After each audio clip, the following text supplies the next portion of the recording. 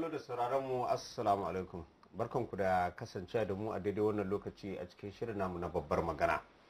Game da ku sani, shirin babbar magana shiri ne da ke gaito muku ƙwararrun masana harkoki daban-daban domin yin fashin baki kan muhimman al'amuran da suka faru a wannan mako, da zumar yin fashin baki da kuma ilimantar da masu kallo da sauraron wannan tasha ta Liberty Radio da kuma Liberty TV. A cikin shirin namu ne wadda ni Saminu Sani zan gabatar, ina tare da ƙwararru kuma manyan baki wadda za mu gabatar da wannan shiri tare da su. Ta hannun dama na ina tare da Dr. Faruk Bibi Faruk, wadda malamin jami'ar Abuja ne a fannin tsangayar kimiyyar siyasa, sai kuma Malam Hassan Sadona wadda shi ma ba bako bane a wannan tasha tamu, mun shagaito shi domin yin fashin bakin kan al'amura daban-daban. Malam Hassan Sadona da Dr. barkanku da shigowa. Assalamu alaikum. To daga cikin irin abubuwan da za mu tattauna a kansu a cikin wannan shiri namu na babbar magana, za mu tattauna dangane da ci gaba da karkame tsohon mukaddashin shugaban hukumar yaƙi da yiwa tattalin arziki to annati wato EFCC Malam Ibrahim Magu, inda kawo yanzu a binciken da ake masa da kuma garkame shi da aka yi yake ci gaba da janyo cece kuce da kuma ra'ayoyi mabambanta dangane da wannan badakala. Za kuma mu waiwayi shin menene tasirin mulki a hannun 'yan arewa duk da irin kalubalen da 'yan arewa suke fuskanta a cikin wannan mulki, sai kuma za mu waiwayi a yadda ake ta ƙarin matsin lamba dangane da sake fasalta ƙasa da kuma masu fafutukar ganin an ƙirƙiro musu da yankinsu na Biafra. To da ƙarshe kuma za mu waiwayi matsalar nan ta yawaitar fyaɗe da ƙananan yara wadda ke ci gaba da ta'azzara da samame da kuma kama waɗanda ake tuma da wannan miyagun ayyuka, amma duk da haka ana ci gaba da aikata wannan mummunar ɗabi'a. Shin menene mafita? To bari mu soma gundarin shirin a Dr. Faruk Bibi Faruk. Kusan abubuwan da ya fi ɗaukan hankalin kafafen yada labarai na Najeriya a wannan mako shine kama tsohon mukaddashin shugaban hukumar yaƙi da yiwa tattalin arziki to annati wato EFCC da Malam Ibrahim Magu, wadda bayan da aka tuhume shi an dakatar da shi, kuma kwamitin bincike yana ci gaba da binciken irin tuhume-tuhume da zarge-zarge da ake mishi dangane da almundahana a wannan hukumar, wadda kusan shine babban limami na yaƙi da almundahana a Najeriya. Shin ya kalli ire-iren irin waɗannan tuhume-tuhume? To, gaskiya taɓa babban limami kamar yadda ka faɗa na yaƙi da rashawa kama Magu babban magana ce wacce ƙasa dole ta samu mazauni a tarihi na ƙasa, a ce a lokaci kaza wa'anda aka ba damar masu yaƙi ga abin da aka ga sun zo sun ake zargin su da shi. Har yanzu akan zargi ake ba a tabbatar da abubuwa ba, amma daga yadda dama abubuwan Najeriya suke, mai tunani zai tsaya ce to yanzu tunda an kama shi an rike shi, abubuwa da yawa za su rinka fitowa, wasu suna da ƙanshin gaskiya, wasu ba su da gaskiyar a ciki, saboda a yanzu ne lokacin da duk wani wanda yake neman sa dama yake neman abin nan yake gaba da shi, ko yake neman kujerarsa, ko yake neman zai yi nashi kokarin na aje a fitar da abubuwa na sharri a kan shi. A yanzu ne kuma gaskiya za ta fito akan me yake yi, wani irin taku yayi wa ita wannan hukuma da ya rike mai karfin tsiya. Tarihi ya nuna cewa har yanzu ba wanda ya rabu da wannan hukumar lafiya a cikin wanda suka rike ta, daga kan Nuru Badu zuwa Farida zuwa Lamurde, kowanne sai dai a cire shi akan cewa yana to. Amma muhimmin abin da yasa na Magu yake da riko a tarihi shine gwamnatin da ta ɗora shi kuma da ta kafa shi a wurin, wato gwamnatin Muhammadu Buhari, ita ce gwamnatin ta farko da ta fito da tutiyar ta yakin da rashawa shi, kuma aka zaɓe ta akan wannan yaƙi da rashawa. Sannan kuma shi har yanzu a makaddashi yake, saboda yadda da suka nuna masa da karɓansa da aka yi cewa shi dole sai ya riƙe wannan wurin, saboda ana da wato tunanin cewa shi kaɗai ko kuma yana cikin mutane kaɗan da za su iya riƙe wurin ba tare da sun taɓarɓara wurin ko sun lalata wurin ba. Hasali ma lokacin da aka kai sunansa majalisa don a tabbatar da shi, an yi ta ja'in ja a tsakaninsu, wanda a tsakaninsu ma wasu ka ce ba su yarda, wasu ka ce sun yarda, amma shi shugaban ƙasa bai taɓa janye sunansa ba, bai taɓa kuma ya kuma mai da shi mai riko, duk da ba a tabbatar da shi ba. Ya shekara kusan 5 kenan yana wannan riko. To kaga za a nuna cewa ya nuna masa yadda kenan. To ni muhimmin abu da nake so na bayani akan wannan shine, a yau dai mun samu shugaban kasa ya kafa kwamiti a cikin villa na Salami akan cewa an rubuta wato koke akan wani muhimmin ma'aikacin gwamnati, kuma ya ce a bincika kuma an kama mutumin nan. To abin da nake roƙo shine kada a ce an gama an sallami wannan kwamiti din. Wannan kwamiti din ya rinka bi, akwai mutanen da aka rubuta irin wannan koken ba iyaka a cikin wannan gwamnatin da ake ɗauke kai shekara 5 nan da ta wuce, ko a ta ina ko a ɗauke kai, a ɗauko su ɗaya bayan ɗaya a yi musu yanda ake yi magunnan, idan Buhari yana son ya gama gwamnati akan cewa shi ya yaƙi rashawa. Saboda ɗaya daga cikin abubuwan da ake gani shekarun da ya shi ne an ce za a yaƙi rashawa, amma idan ta zo ta wurin su sai kaga an ɗauke kai, sai ga ana ina, sai ga ana siyasantar da abin. An siyasantar da yaƙi, mun na daɗe ina faɗa, kuma ɓarnar yaƙin rashawa gwanda ma ka je ka sace wa Najeriya duk kuɗinta da ka sa siyasa a cikin yaƙin. Saboda idan ka sa siyasa a cikin yaƙin, daga ranar ka riga ka dashi shi yaƙin, duk wanda ya zo ya taɓa cewa ya ce zai taɓa wani, sai a ce saboda kaza ne, saboda kaza ne, saboda ɓarnar da aka yi na siyasantar da yaƙin da rashawa da ba a tabbatar da shi ba, ya fi ɓarnar da aka yi wa Najeriya daga lokacin da aka so masatar sule ɗaya na Najeriya zuwa gobe da za a saci wani. Saboda haka ni a tunanina yanzu Ayo Salami an yadda da shi zai iya wannan binciken, to ya ci gaba. Dama ana cewa a kafa kotu ta yaƙi da rashawa, ba a kafa kotu yaƙi da rashawa ba. Shi shugaban ƙasa yanzu ya kafa wannan babban kwamiti, kuma a cikin villa suke zama, kuma an ce an soma da magu, in an samu magu da laifi a kai shi kotu. Maganar rike shi da ake tunani, ni ba na ganin wani laifi akan rike shi, saboda shi dan sanda ne.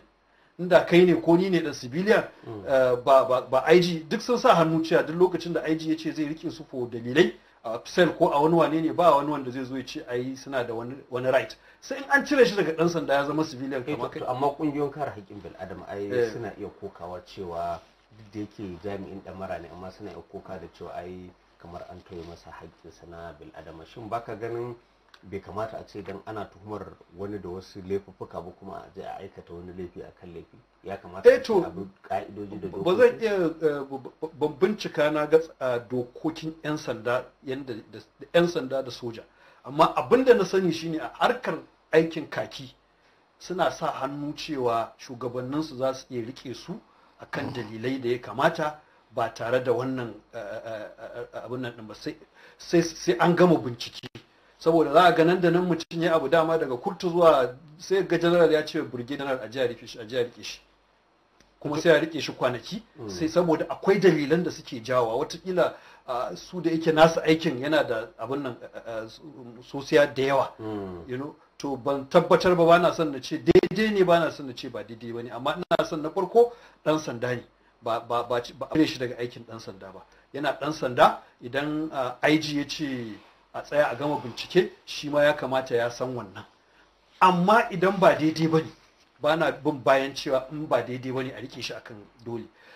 Abinda na tabbatar shine a yanzu yanda aka yi masa, duk wanda ya san yanda bayanin Najeriya take tafiya, an riga an gama da kes ɗin shi dama. Ba za a taɓa shi ba sai lokacin da aka yanke hukunci har a sama cewa ga yanda za a yi da shi. Ba za ga ƙarfinsa, ka gane ƙarfinsa ya wuce a ce haka kawai an tunkuɗo an cakko shi kawai an zo ana masa wulakanci. Duk abin da aka yi masa yanzu tsararre ne, dama ana son a tafi da shi, an riga an daɗe an zauna an tsara. Abin nan shine za ka iya cewa a tsakaninsu ɗin, ko a cikin villa ko a cikin su masu mulkin Najeriya, akwai rabuwar kai cewa wasu suna tare da shi, wasu ba sa tare da shi. A yanzu wanda ba sa tare da shi su ne suke da dama a wurin shugaban ƙasa, su ne suke da dama a tafiyar da ƙasa, ko da su waye su. Wanda kuma suke tare da shi watakila ko ba sa nan, ko sun mutu, ko kuma an daina yi da su. Wannan a siyasance za ka iya karanta haka. Dakta, ka ce duka irin waɗannan abubuwa da yake kusan tsararre ne, an tsara shi. Wannan kamar yana nufin cewa akwai siyasa wajen tuhumarsa da ake duba da cewa akwai kuma rahotanni da zarge-zarge, kusan gidaje ana magana 380, kuma ya yi almubazarancin kudadojin biliyan 37 da dai sauran zarge-zarge anya ba a ganin wasu suna iya kallon ire-iren irin waɗannan zargi da kake magana a matsayin kamar siyasa shi ɗin? Dole a tafiyar da wannan ofis ɗin akwai siyasar ƙasa, siyasar wurin aiki, siyasar cikin fada, duk suna nan. Wanda ake ba wa mukaman su kansu akwai a ƙasa wasu suna cewa dan me isa ma za a rinka ɗauko wasu daga wani wuri kawai a rinka ba su wannan mukaman har yanzu ba a taɓa wasu ba. Kaga akwai siyasar ƙasa ciki, akwai siyasar wannan aikin. Siyasar wani aikin ma ita tafi ɓaci saboda an gina EFCC ne akan dokokin da EFCC tana ƙarƙashin Attorney General na ƙasa. Amma kuma babu wani wanda ya zo ya rike EFCC da ya rinka ba Attorney General na ƙasa haɗin kai da goyon bayan da ya kamata ya bashi, duk da doka ta ce ya kai kansa wurin, saboda an ci ɗan sanda ne ko tsohon ɗan sanda kawai zai iya rike wannan wurin. Kuma in ka tuna an yi IG na ɗan sanda a ƙasar nan da ya ce da Senate da Ministers ba su isa su kira shi ba, saboda shi IG ne ɗan sanda. Har yanzu 'yan sanda ba su yarda cewa ƙarƙashin mulkin farar hula dole su kai kansu wurin wanda aka zaɓa aka ba ko shugabancin minista ko wani abu na abin nan ba. Har yanzu 'yan sanda suna da wannan jajircewar, kuma musamman siyasar ta kai cewa ai zaɓe ma sai da su ake tabbatarwa yanzu. So haka su IG, in kana IG kana ganin kanka muhimmin mutum daga shugaban ƙasa mutum ɗaya biyu sai kai, saboda ko dawo da shugaban ƙasa mulki kana cikin mutane 4 da za a zo a nemi goyon bayan su kafin a je wurin party chairman ma sai an je wurin IG an tabbatar da magana. So akwai wannan siyasar. Akwai kuma siyasar cikin wurin aikin nasa na wannan da cewa a cikin fadar shugaban kasa watakila akwai mutanen da dama suna ɗaura gindin cewa wane nasu ne, duk abin da aka zo a kan shi a kare, wannan wane kuma ba nasu bane, ya za a yi su barar da shi. Ba yanda za a yi ka ce ministan kuma na shari'a a gwamnatin da kuma yana da kima ya ɗauki takarda ya rubuta ya ce ya kai wa shugaban ƙasa, sannan kuma takardar nan ta shigo wurin ku 'yan jarida a ran da aka kawo akan cewa wani da ya kamata yana ƙarƙashin shi yana da laifuka kaza. Idan ba siyasa ake a wannan wurin ba, ai barnar da wannan za ta jawo gwamnatin ma ya isa a ce ministan mai isa zai rubuta har duniya ta sani, inda ba dan an riga an tsara abin haka ake son ya tafi ba. Saboda minista ba zai yi irin wannan allegation din akan gwamnatin da ta zo ta yaƙi rashawa akan shugaban yaƙin rashawa na wannan gwamnatin ba, sannan a ce babu siyasa ba siyasa a cikin. To bari na dawo gare ka Malam Hassan Sadona, kusan idan muka kalli ire-iren irin waɗannan zarge-zarge na yaƙi da cin hanci da rashawa ya janyo hankalin al'ummomi da kuma masana fannoni daban-daban a dangane da yadda makomar yaƙi da cin hanci da rashawa da gwamnatin Buhari take tuciyar cewa tana yi, inda ita kanta kungiyar yaƙi da cin hanci da rashawa ta ƙasa da ƙasa wato Transparency International ta ce ai wannan al'amari na badakala da ake tuhumar Ibrahim Magu kusan babban koma baya ne da yaƙi da cin hanci da rashawa na gwamnatin Buhari, a yayin da mukarraban shugaban ƙasa kuma suke nuna cewa ai wannan kusan ci gaba ne ma aka samu, saboda ya nuna cewa wato babu wani ɗan lele inda ana maganar yaƙi da cin hanci da rashawa. To akwai zarge-zarge da ake yi wa manyan jami'an gwamnatin shugaban ƙasa Muhammadu Buhari dangane da tara dukiyar haramun, wanda lokacin da kafin su hau waɗannan kujerun mulki din kusan ba su da irin gidaje. Shi kanshi ma malami akwai rahoto cewa akwai wani gida da ya siya wa ɗansa ya kai kusan miliyan 800. Shin baka gani ya kamata a faɗaɗa wannan ma binciken zuwa kusan dukkan jami'an gwamnati, musamman dai ministoci da masu rike da ma'aikatu, domin a bincike su a tabbatar da irin dukiyar da suka tara domin a binciken kwakwaf, saboda wannan ya zama izina ga 'yan baya? To alhamdulillah, abinda bahaushe ke cewa an zo wurin. Dalili na faɗin haka Malam Saminu, idan baka manta ba tun hawan shi mukaddashin shugaban wannan hukumar ta EFCC wato Alhaji Ibrahim Magu, da aka tura sunansa majalisa domin tantance shi a majalisa ta 8 har sau 3 tana kin tantance shi. Na san kasan wannan. Kuma dalilan da suka kawo shine bai cancanta ba, kuma akwai zarge-zarge da duk lokacin ba a bayyana su ba. Amma in ka duba ita fadar shugaban kasa ko kuma shi shugaban kasa ne zan ce ya yi tsaye ya tsaya bayan magu ganin kila cewar yana da gamsuwar na ingancin shi Ibrahim Magu. Amma da tafiya ta yi tafiya a yau an waye gari an samu akasin haka.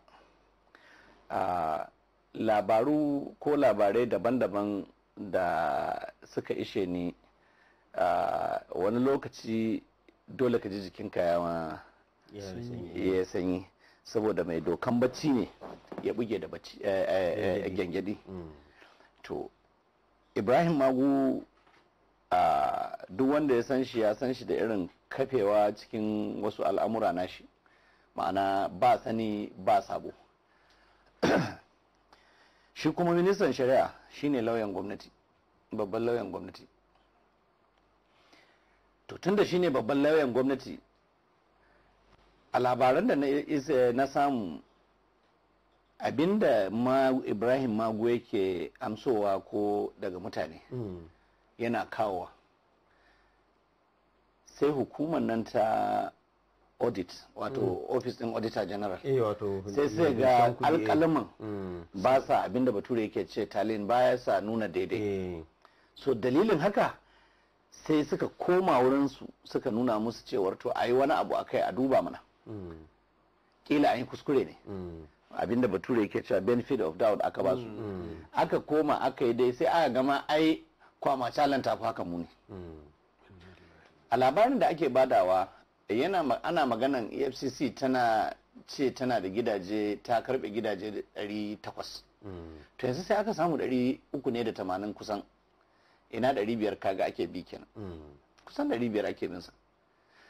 Ya ce an sa kuɗi a abin nan a account na Central Bank, a labarin da ake bamu wajen dala biliyan 47 ko wani makamantan haka.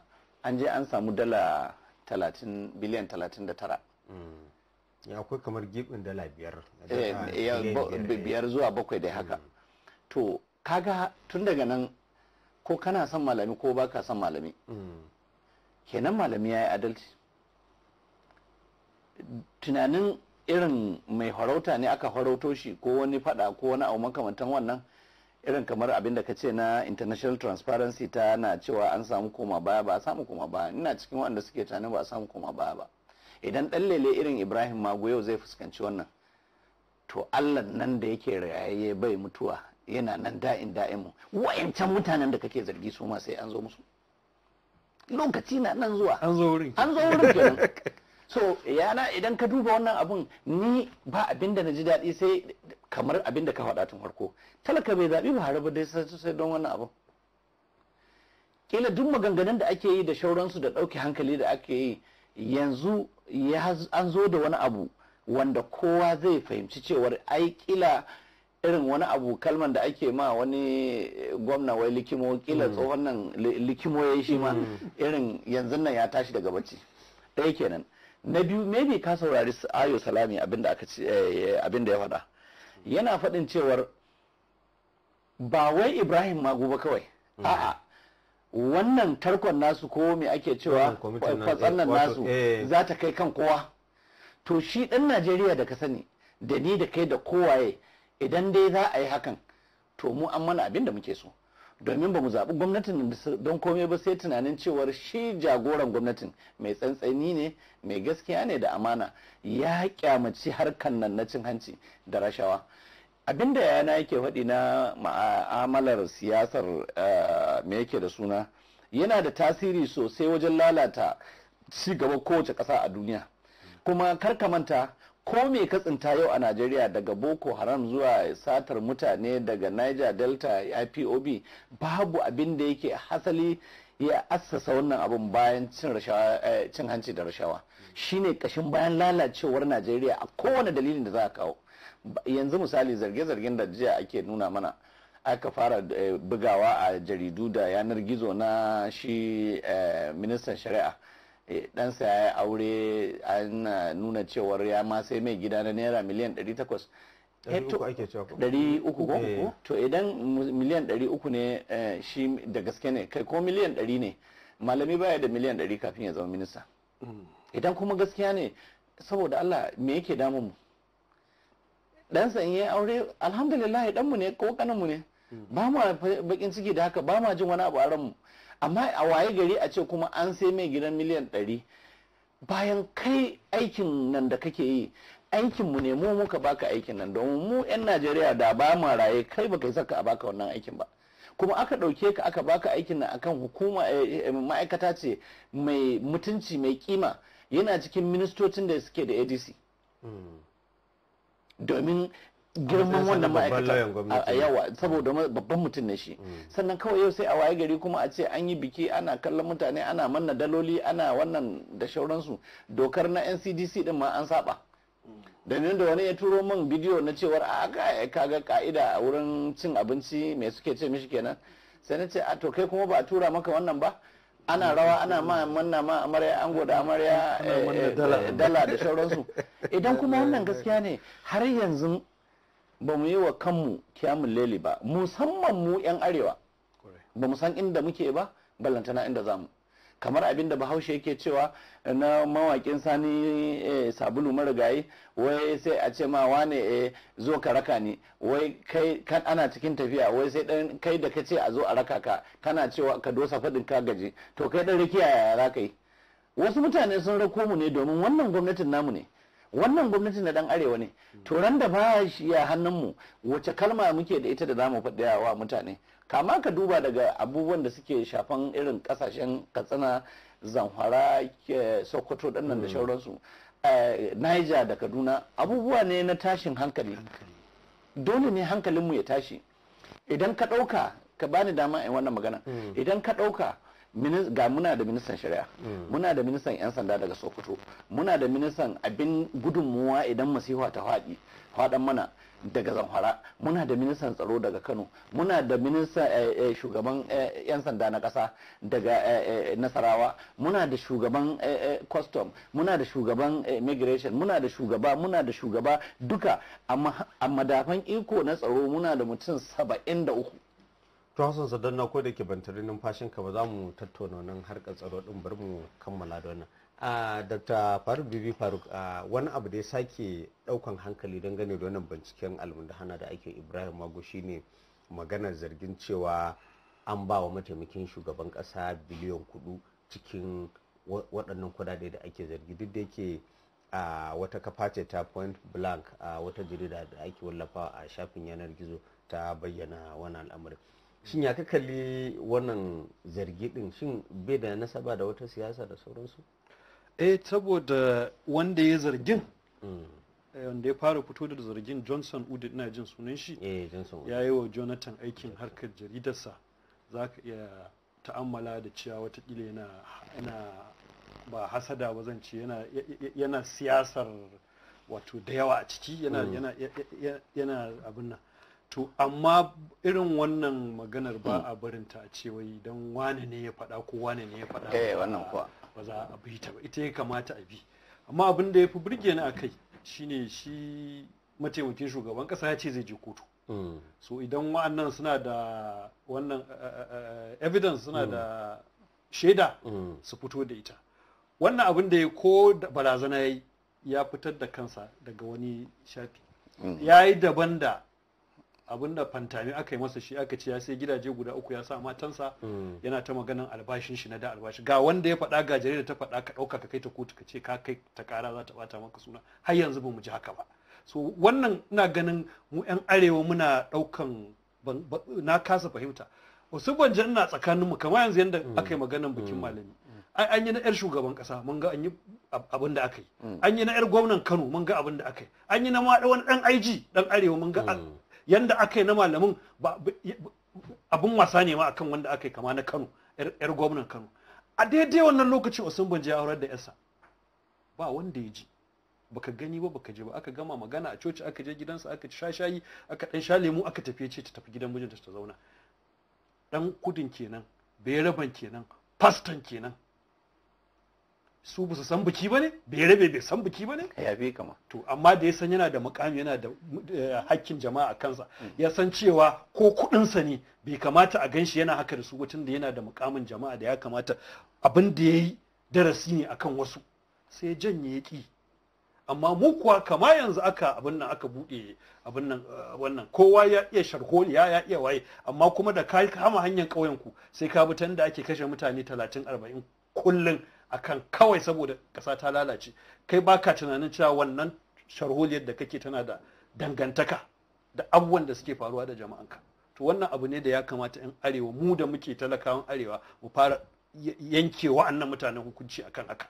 Dan ba za ka zo ka ce koma nawa ne da kai cewa kai in lokacin bikin kai tashi koma me aka yi a duniya a ajiye, koma mutane nawa, koma me aka sata, kai dole ka nuna cewa ka haifi ɗa. Duk tinke da take titi tana haifan ɗa.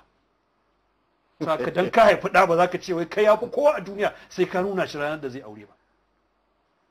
wannan gaskiya. To a barin da gare ka Comrade Hassan Sardauna, Dr. Faruk Bibi Faruk ya yi dan soma maganganu dangane da shi kanshi minista na sadarwa da ake maganar ya mallaki gidaje guda 3 ya siya mata wani gidaje, amma ba tare da wato ya ɗauki wani matakai na ganin karyata wannan zargi ba. Shin ya ka kalli wannan al'amari, duba da cewa shi fa malamin jami'a ne ba wai dan kasuwa bane, tun kafin ya zama a wannan mukami da aka bashi na minista, kafin na minista an bashi wata hukuma ya rike ta nitda. Shin ya ka kalli wannan al'amari da kuma irin zarge-zarge da ake wasu kansu ministocin shugaba Buhari akan tara wato dukiyar da ake tunanin ta baitul mali? To ita gaskiyar magana guda ce, duk wanda yake a madafin ya samu dama ya tsinci kansa a wayannan wurare na madafan ikon, dama kana sa ran inda yake bai kai inda ya tsinci kansa ba. Saboda haka don kaga yana jin daɗi, akwai abubuwa na hankali na hange irin wanda ya kama don Malam Hassan Sardauna yanzu nan an ɗauka an bashi minista ko dakta, yana da allowances da ake badawa, yana tafiye-tafiye, yana da abubuwa, amma abinda ba mu yarda da shi ba za ka kasa mana kayan naira 10,000 ka ce ka samu 100 ake samu 1000 ne ba. Ka ganin hankali ba zai yadda ba. Kaya ne iya abinda ka siyo a kasuwar Wuse don ka sayar kayan 10,000 ne, amma rana da a gama saidawa ka ce 100 ka samu, to kaga babu hankali a cikin wannan. Amma abinda muka dauka shine irin kamar shi Malam Ali Fantami ya nusar da mutane cewa a inda yake aiki a baya albashinsa ya ninka abinda yake da shi a yanzu, yake samu a yanzu. To mun yarda da wannan, amma a wancan lokacin matansa guda 3 duka ba wanda ya saiwa wannan gidajen. To kuma har yanzu ba wannan bane laifi, yana iya zama dama ya yi asusu da kayansa a tare, so da ya dan kara samun wannan daman, yan taro da sisin da yake samu sai ya kara jona da wa'ancan, to sai ya je ya sayi wa'annan gidajen. Amma gidajen wani irin gidaje ne? Yan miliyan 15 ne, miliyan 5 ne, ka gane a miliyan 300 ne? To kaga nan sai ka yi lissafi har da wancan lokacin da yake zaune a inda yake faɗin yana sayo da ya kasan yana yawan faɗin wannan kuma yana barazana da wannan. Ma ya taɓa cewa yayi aiki a ƙasar Saudi Arabia kuma ana bin shi albashi mai tsoka. Wataƙila ire-iren irin waɗannan kuɗaɗen ne ya zuba a hannun jari, kuma hannun jarin ya bunƙasa, girma ya faɗa haka. To wannan maganan babu ƙarya a cikin maganan ka, cewar zai iya yin komai domin a samu wannan damar, amma wani tunani ne yayi yanzu ne yake tunanin zai iya sayan waɗannan gidaje guda 3 na kowace mata ya ajiye ta? Bari gaya maka wata magana. Mun hira da wani babban malami sai yake gaya min irin wani abu ya samu rashin natsuwa. Na ce na me? Ya ce game da shi Ali Fantami, wannan zargin da aka yi mai ya fito ya mai da raddi, amma shi da tunaninsa da kotu ya koda waɗannan mutanen da shi ne daidai. Kaga maganan da dakta ya faɗa nan irin shi ne daidai. Wato akwai wani hali da Malam Nasiru Rufai yake yi, wani lokaci za ga mutane suna zaginsa ko suna cewa ai ya fi tsanantawa, amma a nan wurin sai na ga dan mu ba al'adarmu bane ko kuma mu kila ba mu san ciwon kanmu bane, kawai dan kato da gora sai ya shigo rediyo ya zazzage ka, yi ma rashin mutunci, ya sha ya tafi. Shi ba za ka yi mai haka ba, sai ya je kotu. sai ka je ka kare kanka, in ba ka kare kanka ba ka ɗanɗana bursuna, ga sunan wasu su suna bursuna. To abinda muke faɗi yanzu sai malamin jami'a kuma babban lauya kuma babban shugaba a majami'ar coci na a duniyar RCCG kuma mataimakin shugaban ƙasar Najeriya aka zarge shi da an bashi wani kaso, ya ce to shi fa zai je kotu, kuma walau ya je kotun ko kuma zai je kotun, amma dai ya faɗi matakin da zai ɗauka a kai ko an yi ta zargin ka, an faɗi munanan kalmomi a kanka, ko mu da muke kokarin mu kare ka ko mu ce a'a mu ba mu jin daɗin wannan abun, ba ka yi mana abin da zai gamsar da mu domin mu ɗau mataki na kare ka idan an tashi mana maganganu ko an ka tambaye mu ba. Wannan shine gaskiyar magana. So wannan yana nuna cewar gwamnatin da ake tutiyar za ta yaƙi da cin hanci da rashawa irin tana yi, ba wai mu ce ba ta yi ba, domin abin yana tafiyar yawa ana kamar akwai 'yan mowa da 'yan bora a cikin tsarin, kuma daga ran da aka fara ma tunanin bora da mowa to kaga abu ya zama abin siyasan kamar yadda shi yana nan yake faɗi. Wannan gaskiyar maganan kenan. To bari mu taɓo wani batu kuma wadda aka daɗe shi ma ana ta wato misali yawo a kai dangane da tasirin mulkin 'yan arewa ga su kansu 'yan arewa din. Shin Dr. Faruk Bibi Faruk, 'yan arewacin Najeriya shekara da shekaru sun daɗe wato suna ta muradin cewa muke mulki musamman ko da talaka ne a gurin shan shayi zaka ga yana bugan kidin cewa ai muke mulki, amma an naɗa minista a jihar sa, ministan kafin yana ta murna, amma an ka bibiya babu wani abu da zai amfana da shi na kwazara.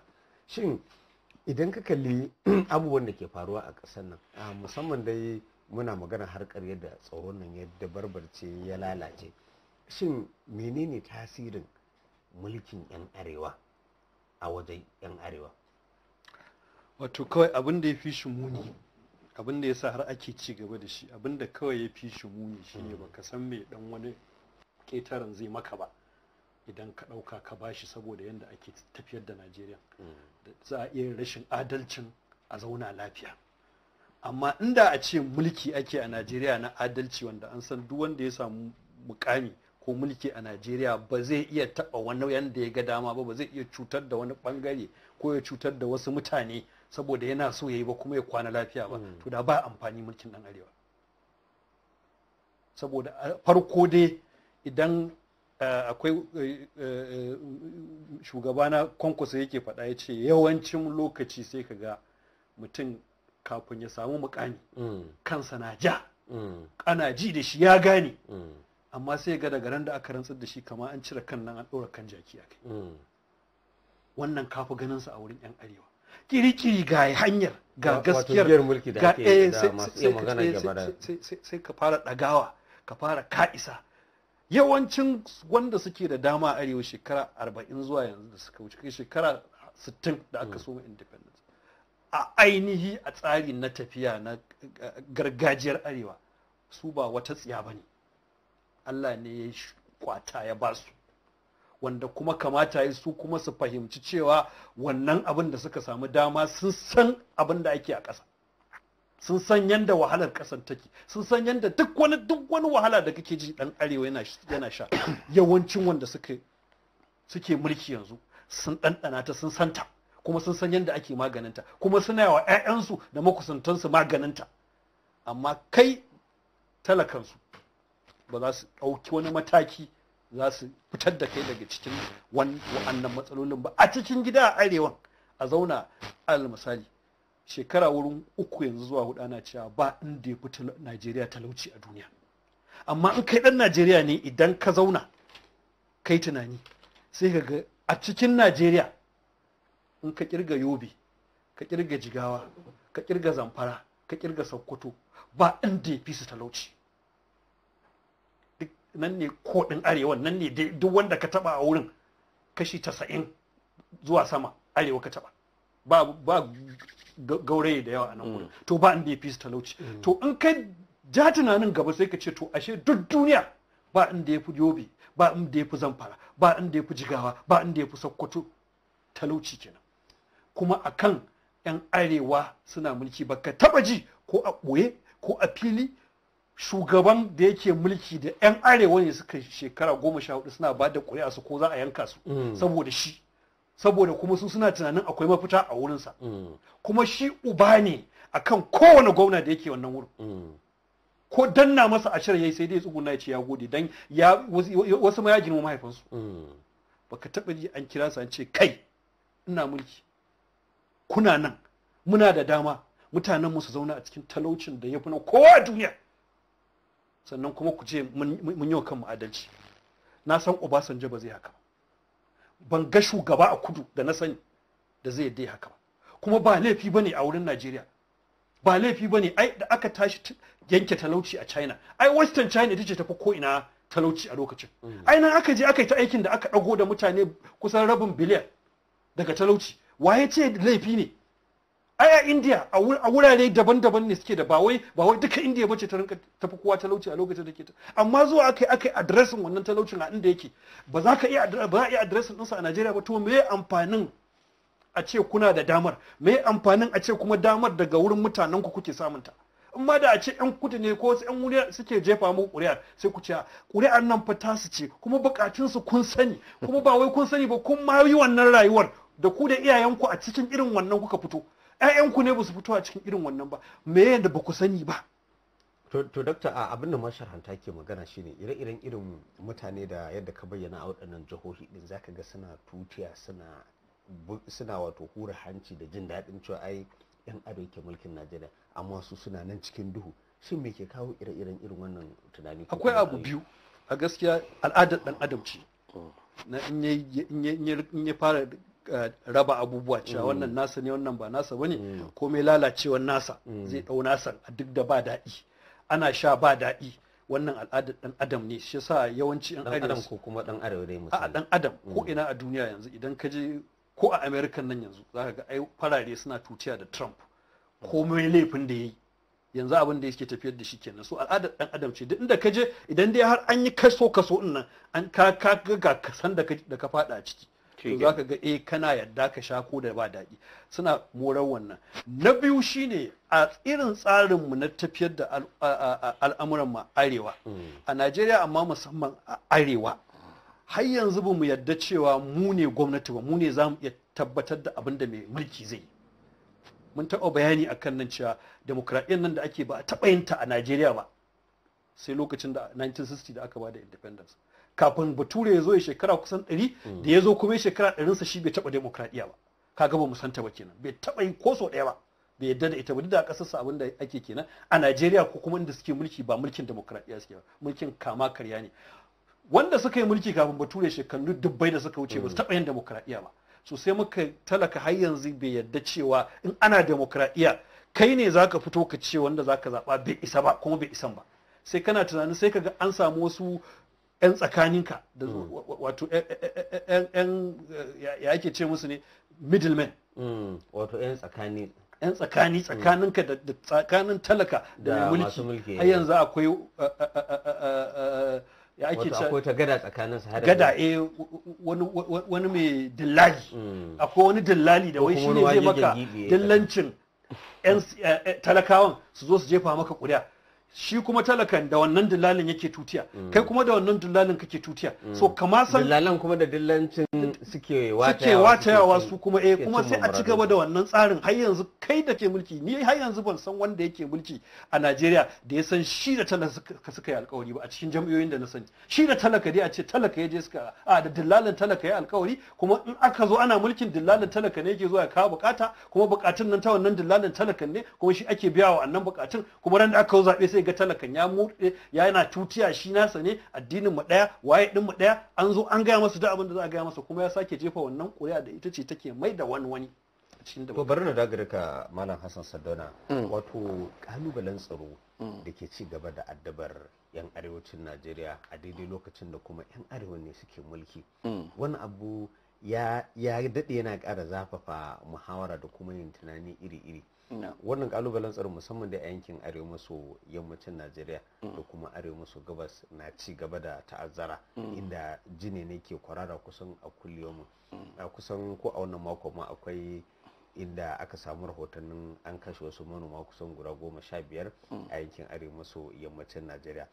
Gashi kuma ana magana cewa akwai su dakarun su jami'an sojoji kusan 350 da wani abu da suka yi nuna muradinsu na cewa za su yi murabu za su bar aikin soji saboda ire-iren irin waɗannan ƙalubalen tsaro da ke ci gaba da ta'azzara.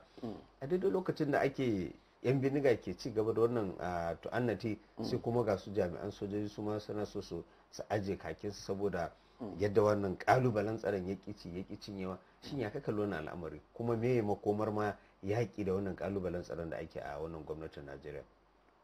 To na farko dai sai dai mu ce inna lillahi wa inna ilaihi rajiun, domin kaga ita musiba idan ta sauka shi mutumin kwarai abinda zai ce sai dai nemi kariya daga wurin ubangijinsa.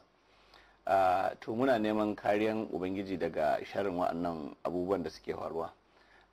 Lallai hakika akwai alamun jami'an tsaronmu manya ko dai sun yi bacci mai nauyi ko kuma a cikinsu an samu tasgarowar cin amana.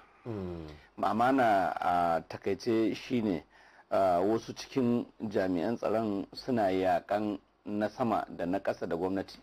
Menene dalili ko shine don su suka san biyan bukatan kansu. Abinda nake faɗi a nan wurin kowa ya san cewar kullum ana kawo koke-koke na ya an kwana kaza an tashi da kaza. Misali a nuna wani jami'in soja mai igiya daya ya yi maganganu manya na ban tsoro, to har ma na ga wasu kungiyoyi sun ce an kama shi, an kama matarsa, an bayar 'ya'yansa ba tare da kowa ba. To kaga kamar maganar da shi yana yake faɗi da zo akan mago kenan a matsayinsa na ɗan sanda baya da wani yanci irin yancin da kake da shi irin nawa da naka, dama alkawari ne in wannan ya faru yanzu suna ajiye shi ne domin duk sanda aka neme shi a su kai shi, su suke kai kayansu. To a nan wurin idan ka duba yanayin tsaro a arewa, na farko irin ko dai mun zama menene tarin tsintsiya ba shara. Menene tarin tsintsiya ba shara? Duk abin da muke yi muna kokarin sai mu mai da wannan al'amarin siyasa. To idan ka yadda duk abin da za a yi a ce magana an mai da ita ko al'amarin tsaro an mai da shi siyasa, to an samu kalubale babba. Kalubalen kuwa shi ne ba zai yiwu a gwamnoninmu ba a tambaye su ya suke yi da kudadenmu ba akan harkan tsaro, domin akwai kudin tsaro a hannayensu. Sannan dole ne sai sun zana ko tsara wani jadawali na taimakawa al'umman arewa akan tsaro. Wannan mun ga kasashen yarabawa sun fito da omotukum, wanda yin hakan an yi so a ɗan yi wani magana kwana ɗaya biyu suka je suka samu mataimakin shugaban ƙasa, aka haɗu da ministan shari'a, aka yi abin da za a yi, abin ya wuce. Kuma abubuwan da ake yi mana ba a yi musu, wannan rashin hankalin da rashin tsarin. Sannan duka wannan abin da ake yin ba a cikin mutane 100 da ake kamawa, in ka kamo ɗan Sudan mutum 1 ko ɗan Chadi mutum 2 ko ɗan ina ne, sai ka kama 'yan arewa waɗannan jihohin mutum 1000 a ciki. To kaga mu muke kashe kanmu da kanmu, mu muke cazawa kanmu da kanmu. Za ka sha mamaki a irin zarge-zargen da ake ana cewa a cikin mutanen da suka yi zanga-zanga a jihar Katsina har da ɗan majalisar jiha na wani Zamfara, wanda ban tabbatar da wannan rahoton ba. An je gidan shi an bige, an duba, an samu makamai a gidan shi, wanda kuma dalilin haka an kama wasu ne a Kano, wanda su ne suka yi ma'ana nuna cewar ga ubangidansu da yake ba su makamai. To idan har kana ciki kana ganin gazawar gwamnati, kuma sai aka tsince ka kana cikin mutanen da suke edin wannan abin kaga yawa da yake akwai da mun zarge-zarge na hatta wasu sarakuna ma masu roni. Wannan abin da mun ga ai sarakuna nawa aka cire a yankin Zamfara. So duk yadda kake so ka yi tunanin ko Matawalle ko Masari ko Abu Lolo ko Nasiru ya ma laifi, sai ka duba cikin al'ummanmu ba wasu bane 'ya'yanmu ne. Amma kuma duka wannan ya zo cikin cin amanan da shugabanni wasu suka yi mana, domin sun ɗebe lalitar kuɗin ilimin 'ya'yanmu da lafiyan 'ya'yanmu da inda za su yi sana'a, duka wannan sun cinye daga su sai matansu sai 'yan uwansu. to idan kuma har haka ne kaga mu har yanzu ba mu san ma'ana ciwon kanmu ba, kuma a lokaci da yake mai mawuyaci hali da muka tsinci kanmu sai ake magana kamar a jihar Kano kawai muna da almajirai da sun kai miliyoyi 3 zuwa sama wanda ba sa kome, kuma wayannan almajiran idan kai iya abin da za ka yi sai ga asalin su ma ba 'yan Kano ba ne. To koma menene dalili koma me ke faruwa, illar shine mu ne muke fara daukan wuka mu cakawa kanmu. Zan ɗauki wani abu da kasan shi tunda nake yaro har zuwa yau ban taba ganin wani shugaba yana kan mulki an ce mai son barka ba, ban taba gani ba a Najeriya, babu shi. Mutanen da suka yi zanga-zanga suka kori Umaru Musa har Allah ya ɗauki ransa da makamantansu, yanzu wasu su suke cewa wai he is the best leader, wannan kuma ƙarya ne. Mutanen da suka yi sace Obasanjo ya so ya top time muka yi kaza aka yi bore muka ture Obasanjo, yau wasu suna cewa wai Obasanjo is the best leader, wani ma sun ce Jonathan should a dawo da corruption din Jonathan a bashi a guri, misali irin wannan. Ba ma manta iyayenmu na bamu labari cewar su 'yan nehu ne, saboda haka irin duk abin da aka yi a lokacin su ne masu zagin Ahmadu Bello da makamantansu. A lokacin da Ahmadu Bello ke gina mana Federal Polytechnic Kaduna, Ahmadu Bello University, NDIC da makamantansu. So lokacin da kake gudunmowa shi dan arewa ma lokacin ya iya zagin ka. Wannan shine babban illan da muka tsinci kanmu. Duk yadda ka iya, duk yadda ka yi, dama muna shi yasa Sadaunan ma ya faɗi wata kalma, ba ka gamawa ba a yaba ma kuma ba ka iyawa. To amma dai dole ne mu ire-irenmu tunda muna akwai mutane 'yan boko irin su yayana dakta ne, farfesa ne ma yanzu, so dan lokaci kaɗan ne, dole ne a haɗu a tantance a fahimci cewar ai ƙasar muke so, al'umman muke nema, amma wani jadawali muka zo da shi domin mu taimaka wa kanmu. Iya abin da za mu yi kila irin wannan maganan, kuma kila shi Hassan Sardauna iya abin da zai iya yi shine gudunmawansa irin wannan maganan, ya bada gudunmawansa. Amma ni ina na yi magana da wani mai madafin cikin waɗannan madafan ikon ɗan garinmu ne, ka san shi in na faɗe shi misali, ya ce min ka kira ni gobe, tun da ya ce min haka bai ƙara ɗaukan wayata ba. Akwai mutumin da ya chairman kwamiti, sanata ne namu yanzu haka ma yana ci na works, shekara kusan 8 yayi yana yi a abin nan. Me ya kawo wa mutanen Kano wannan maganan? Gaskiyar magana kenan. Amma yanzu ana cewa zai fito ya takarar gwamna, kuma idan ya fito takarar gwamna kila sai tsautsayi ya sa ya ci gwamnatin. Ni a inda na sha babban da kuwa ba wanda nake zuwa gidansa duk garin da Abuja, baka isa in je gidanka ba, baka da abin da zaka bar, domin ni ina nema wurin Allah ne kuma ina yi. To amma in har irin wannan mutumin da ya shekara 8 yana chairman committee, akwai lokacin da Fashola ya fito yana wata magana, ana ganin wawa ne, yana ku taimaka min ku tsara ku hana waɗannan sanatocin wajen yanke wannan budget din da ake so a yanke na hanyoyin nan, wanda hanyar yau ita ce wannan da ta taso daga Abuja zuwa Kano. Ana bin federal government tana Bega tana bin federal government wajen biliyan 16, ka ce a mai da shi miliyan 8, wanda alhali an sa mata miliyan 39. Ya bayar bai zai sa mana biliyan 39, kai ka ce a sa 10 a bada 10. Kaga ma services ɗinsa da yake bin ka baka biya shi bashi ba, kuma gobe ka zo ka ce mana wai a baka gwamna saboda kawai ai mana igiya. In na fahimce ka Hassan Sardauna, kusan wannan magana da kai shine kusan matashiyar wannan maudu'in da muke magana akan tasirin mulkin 'yan arewa a arewacin Najeriya. Gashi dan kudu ne ya buƙaci a ƙara kasafi domin a gama aikin daga nan Abuja zuwa arewa da kusan 'yan arewa sun fi amfana da shi, amma dan majalisar da ta na arewacin Najeriya yana taka birki akan wannan abu. To ubangiji Allah zai kawo mana wato sauƙin waɗannan abubuwa, ya kuma sa mu samu shugabanni masu kishin arewa, masu kuma kishin ƙasa, ba masu kishin aljihunsu ba.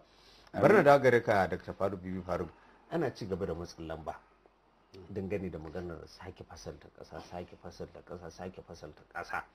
Kowa ya kalli ƙasar nan Najeriya tun daga 1960 da tura suka ba da 'yancin kai, a yadda aka so mu tafiyar da mulki, abubuwa suke tafiya tiren har lokacin da aka samu sojoji suka tsoma baki a harkokin siyasa, suka anshi mulkin su ma suka ɗan yi mulkin su daga bakunan su, dimokuraɗiyya ta dawo, kusan muna magana shekaru 21 kenan. Shin kana ganin akwai buƙatar ma sake fasalta Najeriya na anya, ba wai siyasantar ko kuma kabilantar da wannan harkar sake fasalta ƙasar ake magana ba kai? To wannan babbar tambaya ce, sai dai a ta ansa a ta mammatse ta. ita Najeriya a gaskiya siyasar ta kwaya biyu ce ta koyaushe aka da fasali da inda kuɗi zai je wato revenue allocation da structure tun da aka yi Najeriya ba ma kuma tun da aka yi Najeriya duk lokacin da bature ya mulki a Najeriya da wa'annan abubuwan guda biyu fa amfani don ya raba kan 'yan Najeriya don shi ya samu dama shi ya samu mafita zai zuke abin da yake son ya zuka so ba a daina wannan siyasar ba kuma ba za a daina ta ba duk wanda ya zo ya ce maka wai wani magana ce da ta wuce siyasa ƙarya yake maka duk wanda ya ce maka fasali ƙarya ne farkon lokacin da shugaba Buhari ya hau an tayar da maganar da yawa kuma akwai abin da ya faɗa da har yanzu ina ganin shine gaskiyar magana kuma ya sani duniya ta sani Najeriya ta sani cewa shugabanci ne matsala ba wai fasali bane mutanen da aka ba mulki lokacin 1960 sun kwatanta shugabanci mai kyau sai ake ganin cewa ai wannan lokacin aka fi ci gaba saboda tsarin ne ba saboda tsarin bane saboda shugabannin ne na kwarai ne amma kullum za a fito saboda wanda yake son a fasa a canza fasali to za a ga in an canza yana da buƙatar cewa watakila wannan canjin zai iya jawo masa shi ma a shiga a yi da shi wanda ya shiga ana yi da shi yawa ake yi da shi sai ya noke shuru har yanzu da yawa 'yan neman canjin fasali suna cikin gwamnatinka ba wanda ya je kotu a Najeriya ya kai maganar gyaran fasalin Najeriya fiye da vice president Yomi Osibajo babu ko ɗaya ka je ka duba supreme court so nawa ya je akan gyaran fasalin Najeriya ba akan ma ita Najeriya gaba ɗaya ba ta yaya ruwa zai bi ta nan ta wa duk abin da aka taba har shi yasa Obasanjo ya hana su kuɗin local government ai saboda kotun da suka je akan cewa su sai sun mai local government ba za su bi inda tsarin mulki ya faɗa ba Osibajo ne ya je wannan kotu yana attorney general amma yanzu ka kawo masa shi da kansa yake gayar ba a gyara shugabanci dai tukunna so siyasa ce tsantsagen din kun iyata sai ku za ku tada hankalin kowa akan cewa ku ba ku yarda da fasali ba wallahi tallahi ƙarya ne ka ji na rantse maka fasali ba shi bane matsala shugabanci shine matsala abin da yasa kasashe da yawa a duniya suna amfani da fasalin da muke da shi din ko ma wanda ya fi namu daurewan amunancin in an ce an daure an haɗe a wuri ɗaya amma sun ci gaba kuma suna ci gaba China fasalinta ya yake su France fasalin su ya yake ga sunan ba iyaka sai ka ce kai ka ɗauko wani fasali sai ka ce wai ai kai baka yadda cewa 'yan Najeriya bane suka yadda suka yi tsarin mulkin Najeriya to sai ka ce 'yan Amerika ne suka yi tsarin mulkin Amerika mutane 15 ne suka zauna suka ce su ne masu tunani aka ba su dama suka zauna suka tsara abin da suka tsara ya karɓu yanda 'yan Najeriya ma 1979 ma mu conference ma aka yi constitutional conference sai da aka yi zaɓe ma aka fitar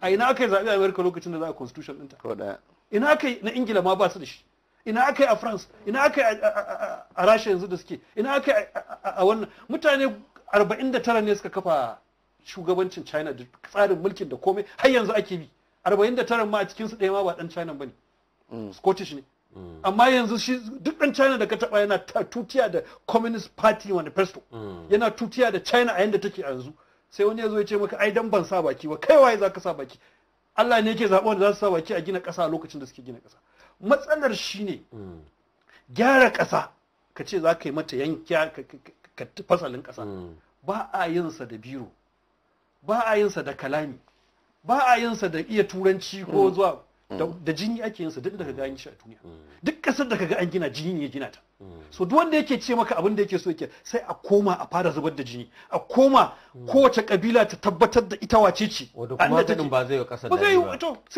sai mu Hausa mu ce ga yawan mu ga karfin mu ga iya dabaran mu mun danne wannan nan kasar Hausa ce a zo ya magana da mu wanda ya ce ba kasar Hausa bane mu take shi mu matsi shi bai rabe haka da karamin kabila kowa ya haka sannan sai a zo a zauna akan tebur sai a ce to mu da karfin mu da sanayyar karfin mu da yanda muka isa muna son mu zauna da ku akan wani irin zama kuke son mu haka fa da ake yi din za ku rinka kawo mana bayi 5,000 ne kowane wata za ku rinka kaza mu kuma za mu kare ku daga kaza saboda muna da karfi ko kuma mu ne ba mu da karfin muna buƙatar abu kaza a wurinku tunda muna buƙatar kariya a wurinku mu za mu kawo muku kaza za mu kawo muku dabino za mu kawo muku waye za mu kawo kyauta koyaushe saboda ku ba mu kariyar haka fa duniyar take a da so in ka ce za ka komar da ita sai ka da Najeriya wannan lokacin sannan sai a zauna akan tebur a ce kowa ya zo da karfinsa ni dan birom ne ga karfi na ne dan bace ne ga dan fikiri ni dan isekiri ne ga karfi na ni dan berebe ne niwa sannan mu zauna to a zauna a ce to da karfin mu wani irin tsari muke so mu to kaga ko sai jini ya zuba ba iyaka kenan wanda ba a inda matsalar take shi dakta ya kalli fafutukar wato kafa kasar Biafra inda masu siyasa ce wannan din shi bai da nasaba da irin waɗannan kalamai siyasa ce ita wannan ma ta ƙarya ƙarara ba inyamurin da yadda da Biafra sai wanda yake son ya samu mukami ya zo ya sayar maka ita ka gaya ka je kantin inyamuri a ƙauyen ku akwai a Katago mai ko ka ce masa da Allah tunda za a yi Biafra nan ka dan ɗauje ka koma don muna son mu tabbata ka ga tashin hankali a rana ba yara sun fito sun ce an ba da kwana kaza ba 30 aka yi ta tashin hankali ƙarya ce neman shugabanci ne na ƙasa a Najeriya kuma da lalata musu yake saboda sawa yake ba za ka iya yadda da su akan yadda za su ne in mutum yana neman shugabanci akan cewa yana ja da kai cewa kai kayi masa ba kyau ba zai yana karɓa dan shi ma maka ba kyau ba mai kyau ba yaushe kai kuma za ka ɗauka da hankalinka ka je ka bashi inda nema ake yi kuma 'yan Najeriya Abiola ya nemi shugabanci a Najeriya ya samu ƙuri'a a Katsina da ta fito dan arewa ya samu a Kano ta fito dan arewa inda so suke to amma siyasa suke ba suke mai da abun Biafran nan me ya kayar da Biafra lokacin da aka yi Biafran mata asali to Ojukwu ai su sun sani tarihin su saboda sun kama duk 'yan Niger Delta ƙananan ƙabilun Niger Delta sun murtsake sun ce Biafra ne amma su ƙananan ƙabilun na Delta sun san ubangijinsu a lokacin Nyamuri ba za ka iya zuwa asibiti ba za ka a makarantar sakandare a lokacin da a Eastern Region Nyamuri ne yake kwana akan gado wanda ba Nyamuri bai kwanta a ƙasa haka suka yi tafiya so wannan boran da suka yi musu daga Calabar zuwa Port Harcourt zuwa duk kasashen da ba inyamurai bane shine yasa aka ci nasarar kayar da su a shekara uku to yanzu Biafran ma da wannan mutanen suke faɗa ka ji wani mutum daga wannan wurin ya ce maka zai Biafra ka taɓa jin dan Ijo ya ce maka zai Biafra ka taɓa jin dan Ishekiri ya ce maka zai Biafra so ƙaryar banza ce da suke yi kuma su ma daina yin ta wannan ba zai sa su samu galabar nasarar samun mulki a Najeriya ba ita bace hanyar to kusan a je ni ma na je kasuwar Suleja a nan kusa da birnin Abuja yadda na ga wato yanayin kasuwanci da yadda 'yan kabilar Igbo suke wato cin roman kasuwanci a wannan yankin na tabbatar da duk wani kalamai da ake magana akan Biafra kusan duk ƙarya ne domin ba wani ɗan kabilar Igbo da zai so a ce inda yake kasuwanci a arewacin Najeriya wata rana a raba shi da nan inda yake wannan kasuwancin to da fatan al'amura da za su daidaita to masu kallo da sauraron mu muna tare da manyan baki ne a Dr. Faruk Bibi Faruk da kuma Gwamnan Hassan Sadana inda muke tattauna kan batutuwa da suka shafi ci gaban kasar mu Najeriya za mu je hutu rabin lokaci in mun dawo za mu ci gaba daga inda muka tsaya ku dakace mu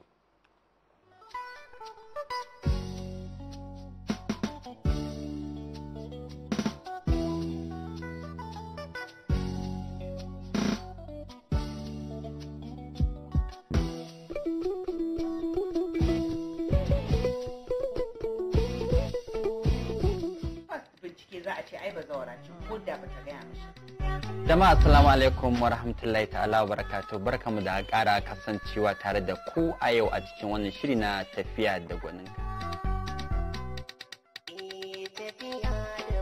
Kun kai ruwa rana. A ina haba maskawa kai namiji ka tara mata bane saboda mata ne su samu kulawa. Wanci suka ga firan ma an zauna ga saurayi ga buduwa. Amma maganar su a cire su lefe suka wannan kayan gargajiyan ba zai yi ba. Kowa ya sani ba dan ku maza bane namiji yana da zargi. Ba abin da ke burge mace kamar namiji ya ce mata hello how are you my sweetie kanta na rawa iPhone take so kaza shi ma shi da kudin iPhone 500 ya siya kada shi siya a budurwa maganar ciki za ta fito fili kirku da ta shike da tsantsini da take ba zan kula kowa ba.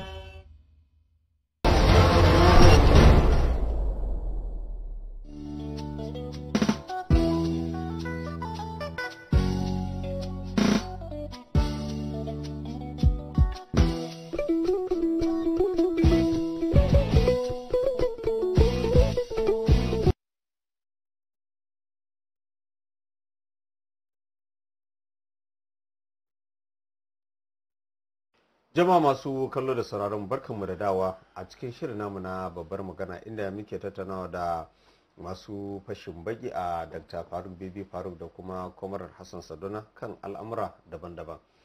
To bar na dagare ka kwamarar Hassan Sadona ana ta batutuwa akan maganar karba tsakanin kudu da arewa, tsakanin arewa da kudu, wadda na san kusan babu wata ƙasa ko kuma wani kundin tsarin mulki a wata ƙasa a duniya da ya shar'anta cewa to ai za a in an yi mulki in wannan dan bangaren ya mulki wancan dan bangaren sai shi ma zo ya dana. Kusan ana magana demokaradiyya wato halin mutum ne shi ke fidda shi da kuma yanayin ƙuri'a da kuma goyon bayan al'umma shi ke sa ya hau madafin ikon da yake wato da yake muradu.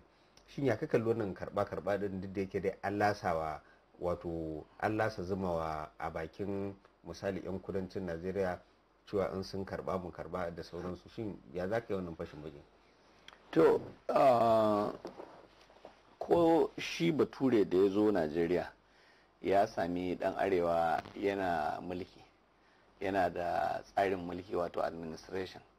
Saboda shi yasa idan ka je yau Kano za ka ji ana ce maka akwai wali, akwai madaki, akwai wane wa'annan mutane wasu kamar ministoci ne, wanda wannan yana kula da harkan kuɗi, wannan shine ministan tsaro, wannan shine kaza, kuma ana rubutu da karatu domin an iya karatun har anan kai ana rubutu da ajami.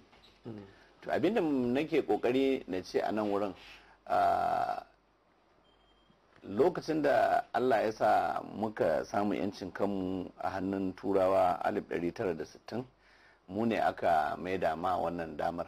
Kafin a yi haka an so a bamu lokaci guda da kasar Ghana, amma sai ya zamanto kila ban san ko kana da tarihi sanda aka yi wannan mulkin ya dawo hannunmu a arewa mutum nawa ke ma ke da digiri, wannan digirin da ka sani ban san ko ka san mutum nawa ba ne, sai dai kunni ya girma. Yawa, to in ka sani ka san za ka san cewar koma bayan ta kai koma baya, amma saboda iya mulki dama yana cikin jininmu, ya zamanto su Sardauna suka yi takin wannan mantil din, wato suka karbi wannan ragamar ta jagoranci, kuma cikin ikon Allah ba su yi kasa gwiwa ba domin ba su ba mutane kunya ba.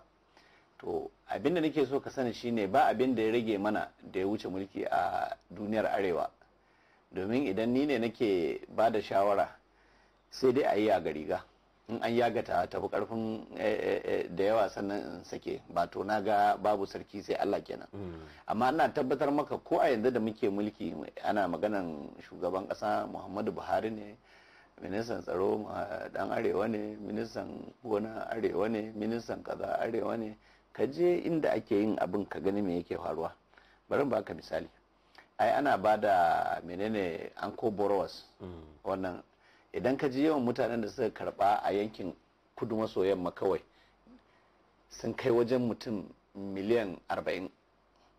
Kwata-kwata arewa mu miliyan 4 ne muka karba da yan kai zuwa yanzu. To me kawo samun wannan dalilin shine mu muna nan mun tsaya, sai dai yanzu in kai wa dan arewa bayanin ya je ya karbo kudin anko borrowers, farkon tunaninsa shine ni ai kudin gwamnati haramun ne, in ka karbi bashi ba a karewa ake yi kaza. To dama kai ne kake karban bashi ka je ka yi aure ko ka sayi mashin. Yanzu ina kudin da ake bada na covid-19 din nan, baka ji wani dan zariya ba zazzagi shi da Allah ya taimake shi ya samu naira 500,000, abin nan ya je sai roba guda biyu da fara da baka, wannan ya hauta kaza, wannan maybe har a BBC an hira nan. Ba abin da ya wuce wannan takaici. Shi yana ganin banza ce ta hadi. Yawa, shi yana ganin banza ce ta hadi. Shi dan arewa idan ya karbi kudin gwamnati bashi ko na banki, tunaninsa kawai shine dama banza ce ta hadi da sauransu. A lokacin da aka yi irin ciyamomi na da MD na bankin arewa, Bank of the North, a lokacin ne direba za a bashi kafin shekara ta kare, za ga direban ya karbi 450, kusan 600. A unguwar ku za ka ga in kana zuwa unguwanni irin na gefe-gefe, duk unguwar ba irinsa saboda ma'aikacin Bank of the North ne. Idan kuma ya kai maybe manager ko regional manager, za ka je ya karbi miliyan 10, miliyan kaza da shauransu. Duk motocin da yake hawa da na matansa da na yaransa makaranta da shauransu, su je suna karo suna abin da sai ga dama ba wanda ya fi su. Sai in shekara ta zo karshe me ake sa ran ba kowa ya biya bashinsa ba, sai a ce an yafe ma kowa bashinsa. To mun shi chairman naira miliyan 200 ya karba. da kuɗin mutane kuma ka sa ran cewar ba ka yi wa kanka adalci. To idan har ka bar wannan mulkin da kake da shi da dan shauran abin da kake da shi na mulkin nan ya koma wani shiya ba shiyar arewa ba, wallahi ka yi bata kanka. To amma dakta yana ya faɗi wata magana ɗazu a tasirin maganar da muka yi na mulki a hannun yan arewa.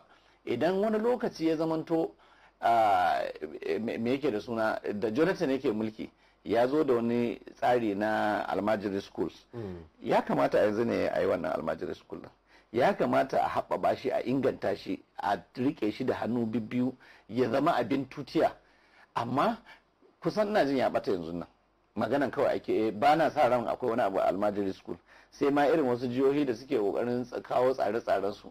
To sai aka ce maka maybe a jihar Lagos kawai, ita Lagos a matsayinta na jiha tana da karfin tattalin kasashen Afirka wasu guda 16, ita ce take da karfin tattalin arziki na 6 a duniyar Afirka. To kaga ai Lagos kasa ce ba ma jiha bane, ba sa an ka bace. Abinda shi dakta yake faɗi da san da shi mataimakin shugaban kasa yake attorney general, sai da aka yi shekara nawa ba a basu kudin kaso na jihar Lagos, amma Lagos ta sare. Tinubu bai yi aiki ba, sai da fashola ya zo sannan marigayi Umar Musa ya bashi kudin su, domin kudin suna ajiye baka saka taba su ba. To sai a yi maka irin kai wa'annan bayanan, sai aka ɗauko maka dan kudu maso kudancin Najeriya irin Niger Delta kenan, sai ya zo yana fasa bututu yana fada yana komai, amma bai harbi dan uwansa ba, bai kashe wani ba, wanda kawai abin da yake shine fasa bututu. In ta ɓaci ne sai su yi karan batta tsakaninsu da jami'an tsaro. To kai sai ka ce a'a ka zo kai muna da Boko Haram. A Boko Haram ɗinnan da kake da shi sai aka waye gari sun ce menene yada addinin musulunci suke aqida suke yi, sun zo sun kama gari, dukkan ku kun ce kun bi kun daga hannunku. Kashe gari sun ce maza su yi nan mata su a ware kowa ya nan, sun bi ku duk mazan sun harbe ku sun yanke ku, kuma sun ce addini ake yi. Kaga kai a naka yankin naka ba su da tsari ma, nan kuma sai aka ce an zo da sabon harka na satan mutane da waye da shauransu, bandit din nan da waye na Fulani da shauransu. Sai ga mutanen da ka zauna da su suka kai shekara ɗarurruka a bayan ƙasa. Yanzu a ƙaramar hukumar ba tsari ne ko kurfi ake gaya min, ba kai saka gaba hilata ne ya shigo cikin garin ba, ko hauka ya in ya hada to sai dai ya halka a lahira. Kaga zama yayi wari yayi al'amari ya lalace. To sai ka yi mamakin cewar mutanenmu me suke tunani.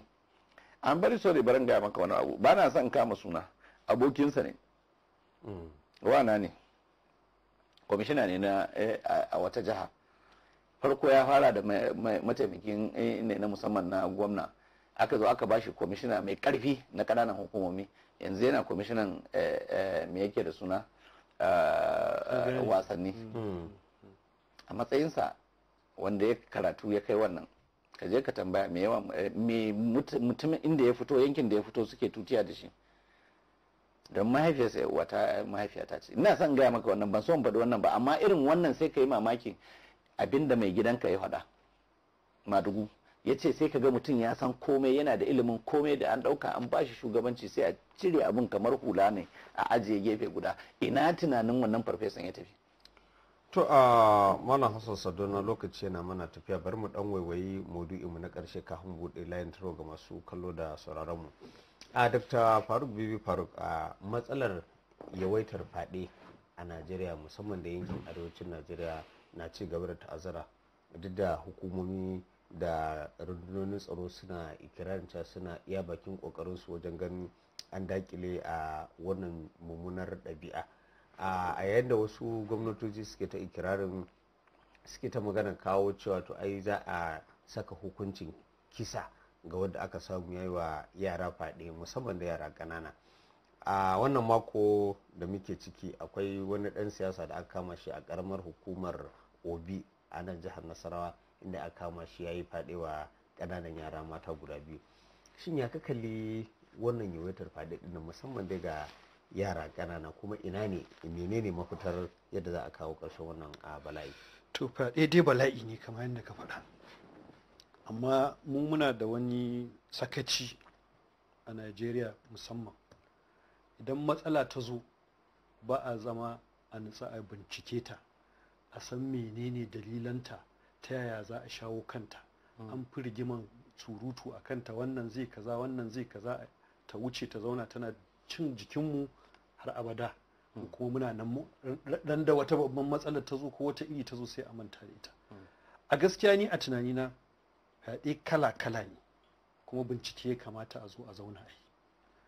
Akwai fyaɗe na 'yan iska ga sunan da yawa, wanda su suna bi suna nema, wanda crime ne za ka iya cewa oke shi wannan kama yadda mutane suke zuwa su ɓalla motoci farautar 'yan iska ne ga sunan suna yi. Akwai fyaɗe na wanda su suna neman wasu irin mata da suke wasu irin shiga don su musu, suna ganin su daidai ne. Akwai fyaɗe na cuta wanda ba cutar jiki ba, cutar kwakwalwa za ka iya sata, wanda zai bi 'yan ƙananan yara. Ko a tura sun pedophiles da suke faɗa, ai sun tsaya sun bincika sun ga akwai wannan cutar a jikin wasu mutane, wanda za a yi hukunci sannan kuma za a neman maka sauki, ko kuma za a yi maka wani shinge wanda har abada ba ka sake samun daman hulɗa da yara ba. Akwai kuma fyaɗe wanda yanzu yana shigo mana a nan Afirka, ya soma daga South Africa, yanzu kuma ya zo nan, shi ne na matsafa. Wasu daga cikin wa'annan matsafa ne suke zaunar da su ce ai idan ka je kai fyaɗe da yarinya da bata kai shekara 3 ba ko za ka yi kuɗi. A South Africa da aka soma zai maganin AIDS, haka matsafan suka rinka faɗa, aka yi ta samun wannan matsalar.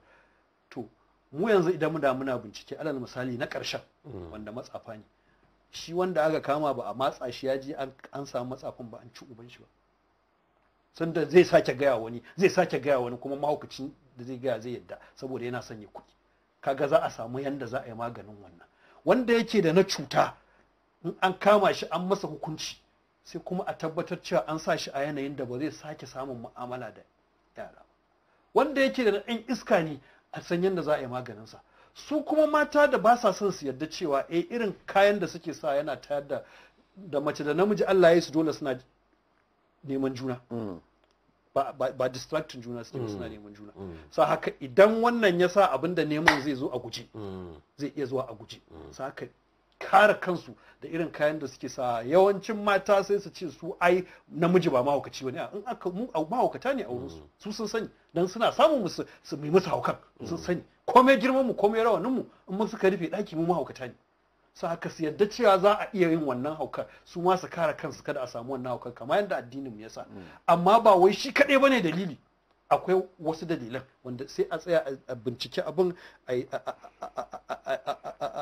karanta abin, a san kuma hanyoyin da za a biyo masa ta inda ya fito daban-daban. Sannan sai a yi. Dakta, ana danganta yawaitar fyaɗe da kuma kasa gano shawo bakin zare dangane da wani al'amarin da matsalar da ake samu na bangaren shari'a, inda kotuna ba sa yanke hukunci mai tsauri ga waɗanda, duk da yake kuma akwai hukuncin a rubuce a cikin kundin tsarin mulki na kotuna da sauransu, amma da wahala ka ga cewa misali a ce a wannan shekara an samu mutum 100 da laifin fyaɗe, da wuya ka ga an tura mutum 50 gidan yari, a ce mutum to gashi nan ku je ku shekaru 10 a faɗa duniya ta gani cewa wane a ƙaramar hukuma an yanke masa hukuncin shekaru 10 saboda ya yi fyaɗe, wane har abu ma ya zama kamar a ce a shekara an samu mutum 50. Wataƙila inda ana irin wannan zai zama na wato izina ga waɗanda ke tunanin aikata ire-iren irin waɗannan. Shin ya kalli wannan? To harkar shari'ar da kake faɗa, a gaskiyar magana ba ingantacciyar tanadi aka yi faɗi a shari'a ba, tunda kamar yadda na faɗa ba shari'ar da aka yi bincike aka tsara ta akan wannan ba. Za a ce fyaɗe kawai a shari'a, an je fyaɗe an ɗauke shi fyaɗe watakila, ba za a alal misali ba fyaɗen ɗan ƙaramin yaro ko fyaɗen jariri ko a san ma menene ya jawo sannan a yake hukunci. Fyaɗen da aka sani kawai fyaɗen, har ma kuma an tunkuɗa shi a shari'a za ta iya yarda fyaɗe ma tsakanin mata da miji da sauransu irin wannan. So saboda haka shari'a ba ta tantance shi ta yanda za ta yi kamar yadda yake faruwa yanzu, yadda yake faruwa. Sannan kuma wani muhimmin matsala shine in an yi fyaɗe a yawanci yanzu ne wannan 'yan kwanakin aka samu da iyaye da 'yan uwa suna fitowa su ce sai an bi musu haddi, musamman saboda an zo ana yin shi akan abin da kazantacce alal misali na tsafin nan da na waye. Amma a da wacce aka yi fyaɗen da danginta da iyayenta gani suke rufin asirin a kashe Magana a gida, kada ta je a shari'a a hukunci duniya ta sani, ya fi musu alheri akan a ce an je an baza, saboda ita ma zai iya biyo baya ko neman aurenta ko waye a ce an taɓa mata faɗi. So akwai wa'annan. So shari'a ma da zai sha'awar ce a wacce aka yi faɗi. To kaga irin to da shari'ar an yi bincike an san ga yanda yanayin yake, ko shi wannan sai a iya yin maganinsa. Sai a ce in kin wuce shekara 12 ko 14 za a iya yin shari'a ki a sirri, ko kuma ka gane irin wannan abu da tuntun an yi wannan tanadin za a iya yin sa a sirri, amma za a iya kawo hukunci komai, kuma duk wanda ya daga shi ma ya yi laifi, wanda ya faɗi shari'ar ya yada ta ya yi laifi. Duk da ku 'yan jarida ne ba ku so haka ba, amma dan a kare wannan ya zama na cewa wanda aka yi za su zo su nemi haddinsu. To duk wa'annan abubuwan a lokaci da yawa ba a ɗauke su an yi tunani a kan sau gaskiya. To da ke lokaci yana ta tafiya, kuma za mu buɗe layin taro ga masu kallo da sarari domin su masu buga su tofa albarkacin bakinsu. Kwamar Hassan Sadona, masarautar Kano ta bayyana aniyarta cewa za ta haɗa ƙarfi da ƙarfe da ma'aikatar kula da harkokin mata domin a yaƙi da wannan mummunar ɗabi'a ta yin faɗi. Shin ya ka kalli ire-iren irin wannan abin da kuma rawar da ya kamata a ce tun farko su sarakunan gargajiya sun taka domin daƙile wannan a miyagun laifuka? To alhamdulillah, idan har za a iya yin hakan to an kyauta, amma iya sani na su masarautun gargajiya musamman a yankin arewa sun daina me zan ce rawar takawa, ko sun rage gudunmuwan da suke ba wa al'ummansu, ko saboda wasu dalilai na san rai ne, ko kuma saboda abin duniya, ko dai menene shine ban sani ba. Bi ma'ana abin da nake kokari na ce, kwanan nan wani abu ya afku a jihar Bauchi. Na ga gwamna ya dakatar da sarkin Misau da wasu hakimai da makamantansu. To wannan da gwamna yake bayani, na saurari bayaninsa, ya ce an zo an cinye ma mutanen nan wuraren da suke zaune da shanunsu, hasali ma yanzu an cinye musu burtalolinsu, kuma duka wannan abun ana hada baki ne da waɗannan masu madafan ikon sarautun nan na gargajiya da shauransu. So gobe sai a ce mutanen nan an waye gari da sun ci shanunsa sun taba gonan wani, domin da nan wurin suke ba wanda yake noma, amma wani ya zo ya samu kuɗi a Abuja, irin abin da muke magana, ya je ya sayi wurin ya abin nan, sai a ce ya taɓa musu shanu, sai a sa su a shari'a, sai a shekara ɗaya ana cin musu wajen miliyan 1, 2, 3, 10 haka, har shanunsu su kare. To daga ran da suka kare sai wani ya yi mishi tallan bindiga a cikin yaran gidan, ya ce kana sa ran me zai faru? Dole a yi ta harbin mutane, ana kashe mutane.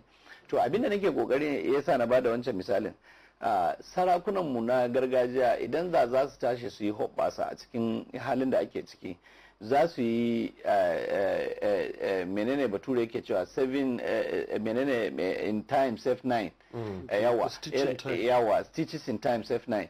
So maganan shine irin zuwa da wuri kenan, ma'ana irin inda aka yi abin yadda ya kamata, aka ba da haɗin kai, aka tsara kwamitoci wanda za su tuntuɓi al'umma. Akwai mutumin da za ka ga shi ba basarake ba ne, amma unguwa yana da kima, yana da mutunci, ko na za ka ga kuma matashi ne, ko ba gane ba, yana tara mutane, irin za a zo a zauna kofar gidansa ko gidansu, ya zama majalisa, ya zama kamar jagora, so amma za ga yana da kirki da shauransu. To a irin wayannan a dinga ɗebo mutanen nan su zama ido, su zama hukunci. Yanzu wani mutumin da aka nuna da tijo ana mai dukan tsiyaye matasa, kaga sun kyauta, sai suka mai tsirara yawa. To amma me kake tunani? Kai kake faɗin cewar ana kai kotu sai kotu ta sake, kuma dama babu abun a kotu, babu shi a tsarin mulki. Gaskiyar magana kenan.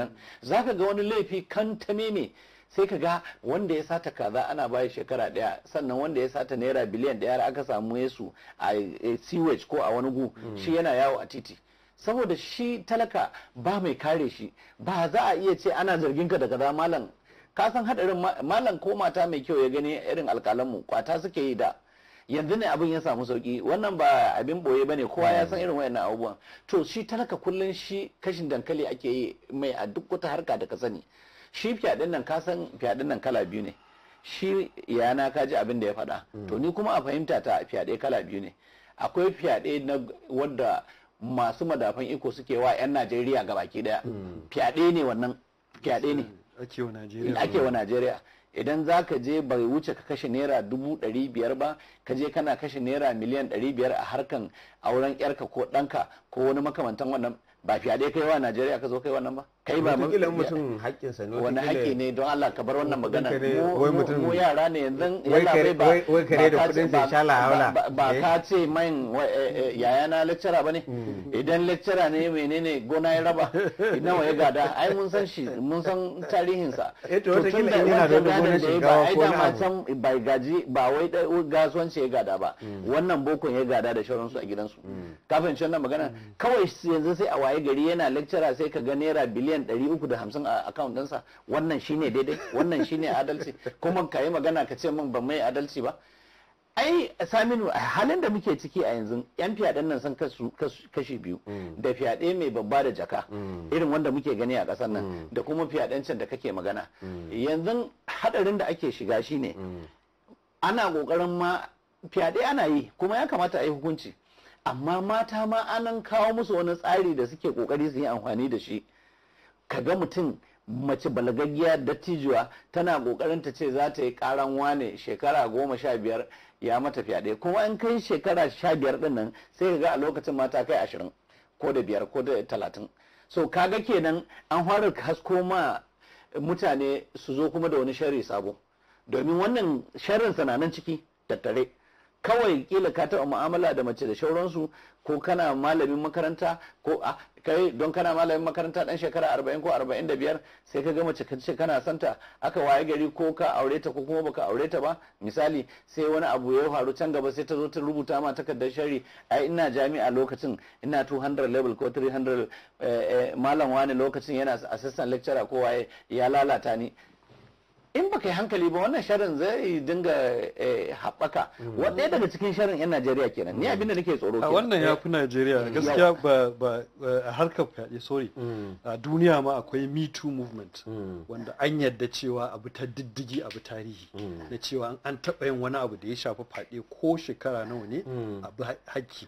Kuma mata da yawa, wasu masu kuɗi wasu marasa kuɗi suna wa, kama yanzu ɗaya daga cikin manyan masu kuɗin Hollywood an kai shi kurkuku akan wannan Stein sunan sun tsibira. To gaskiyar magana shine kawai a samu shaida. Idan akwai shaidar cewa wannan lokacin da ya faru kuma ga shaida, a gaskiya sai a hukunci.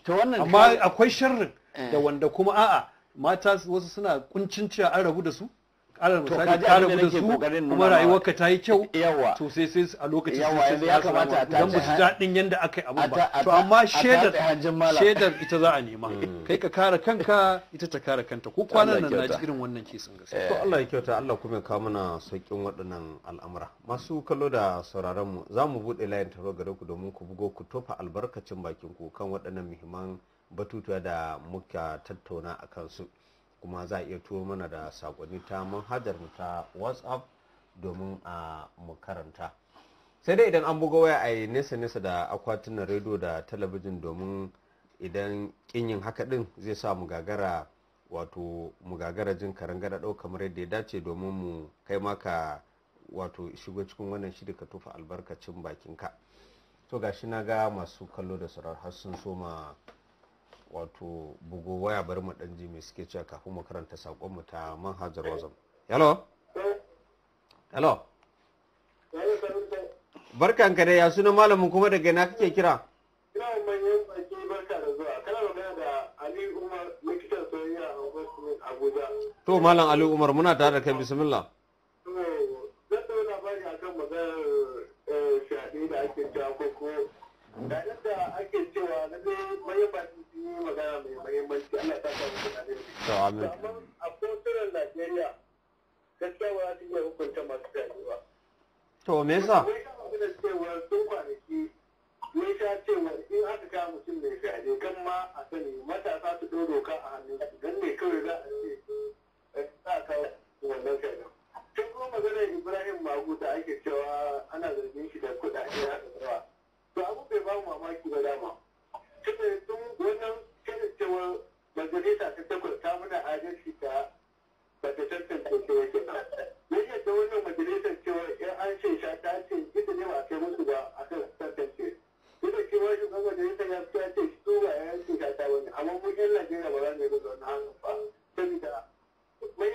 maganganun da suka gaya cetan dole akwai mai cikin mai akan yi magana Ibrahim Magana. Dan shi lafiya. To muna godiya da wannan gudunmawa ta kam. Hello? Salamu alaikum. Wa alaikum salam, ya sunan malamin kuma daga ina kake kira? Suna Bashar Muhammad daga nan Lubai Abuja. To Bashar Mama muna tare kai, bismillah man Bashar. To ni ma zan yi magana ne akan badakalar da take faruwa a hukumar EFCC. Kaga Magu ya ce ya ba mataimakin shugaban kasa wasu 'yan kuɗaɗe shi kuma ya fito ya karyata. Sannan kuma in ka duba ka ga badakalar da take tafiya tsakanin ministan shari'a da shi Ibrahim Magu. Wanda an sha kai ruwa rana a wajen wannan shi ma an ce an sai gida na miliyan 300 ne. Ya kamata masu binciken su tsaya su bincika tsakani da Allah su gane me yake tafiya a cikin wannan magana. Saboda in ka duba za ga cewa akwai 'yan kudaden da aka ce ana dawo da suna a bata a kasashen turawa wanda kuma ministan shari'a shine yake jagorantar wannan dawo da wannan kaddarori zuwa Najeriya. To idan za a samu a bincika wannan magana da kyau gaskiya ina ganin cewar jama'a da yawa ba za a sha ba a wannan mulkin. Shugaban ƙasa ya kewaye kanshi ne da mutane zan ce a riɓewar kifi ne ta kai suke farawa. Ya kamata a bincika a gane gaskiya abin a gaya ma 'yan Najeriya abin da yake faruwa a yaƙi da ta'addanci da rashawa a ƙasar na a tashi lafiya. To muna godiya da wannan gudunmawa ta ka. To ga kuma wani shi ma akan line. Hello? Wa alaikum salam, ya sunan malamin kuma daga ina ke kira? To barkan ka dai, kaɗan ɗaga murya kaɗan. Muna tare? Bismillah bismillah. Muna tare da Sadiq Sale ne na kafin gane rikin jihar Nasarawa. To Sadiq Sale daga jihar Nasarawa muna tare da ka, bismillah. Alhamdulillah. Da farko dai zan jinjina wa manyan baki kusa da baki. Ni magana da masu muhimmanci ba abin da za su yi. To suna an sa manyan baki. Hello? Da alama Sadiq Sale daga jihar Nasarawa layin ka ya dan samu mutan gada. Hello? Wa alaikum salam, ya sunan malamin kuma daga ina kake kira? To Shabi daga ina kake kira? Daga Sabon Usu. To Sabon Usu jihar Niger muna tare da kai, bismillah. Kana nufi akan masu fyaɗe ne. Gaskiya wannan lamari abin ya kai a ce ina lillahi wa inna ilaihi raji'un. Kuma yanzu zancen kotu mafi yawa gaskiya to da yawa ma za su bai idan mutum ya kai mace kotu ya kai aka kai kotu maganar fyaɗe da sauransu ko kuma wani shari'a na daban da mace sai ka ji malaman kotun kuma suna cewa su sai sun kwanta da wacce nan macen kafin su. Hello, wayarka ta samu matsala, to da fatan ka samu dama ka sake bugawa. Hello? Hello? Wa alaikum salam. Ya sunan malamin kuma daga ina kake kira? To lafiya alhamdulillah. Lafiya, ya sunan malamin daga ina kake kira? Ina kira daga Mina ne jihar Neja. To daga Mina muna tare da kai, bismillah. Ina magana ne akan magana na shi ne prime minister alkali. Da aka ce an yi zargi na cin hanci ake so a je kotu. Lallai ya kamata sai a je kotu amma ne abin da ya ban mamaki maganganu da ake cewa university ana bayar da kaza ni kai na makarantar nan na yi. Amma kuɗaɗen nan da ake faɗa ana biyan kaza duk ba gaskiya bane shi da abin da ya ban mamaki kisa. Ko Allah ka tashi lafiya. To muna godiya da wannan gudunmawa taka. Hello? Idan an bugo sai a dinga kashe sautin akwatin rediyo. Hello? Hello, barkanki, ya sunan malamar kuma daga ina yake kira? To Aisha Abubakar muna tare da ke, bismillah.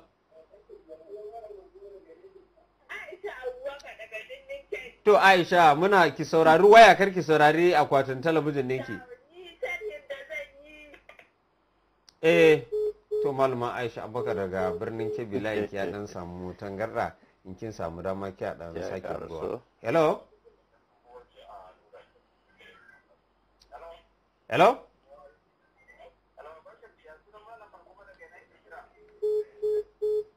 hello hello hello muna tare da kai, bismillah, ya suna malamin?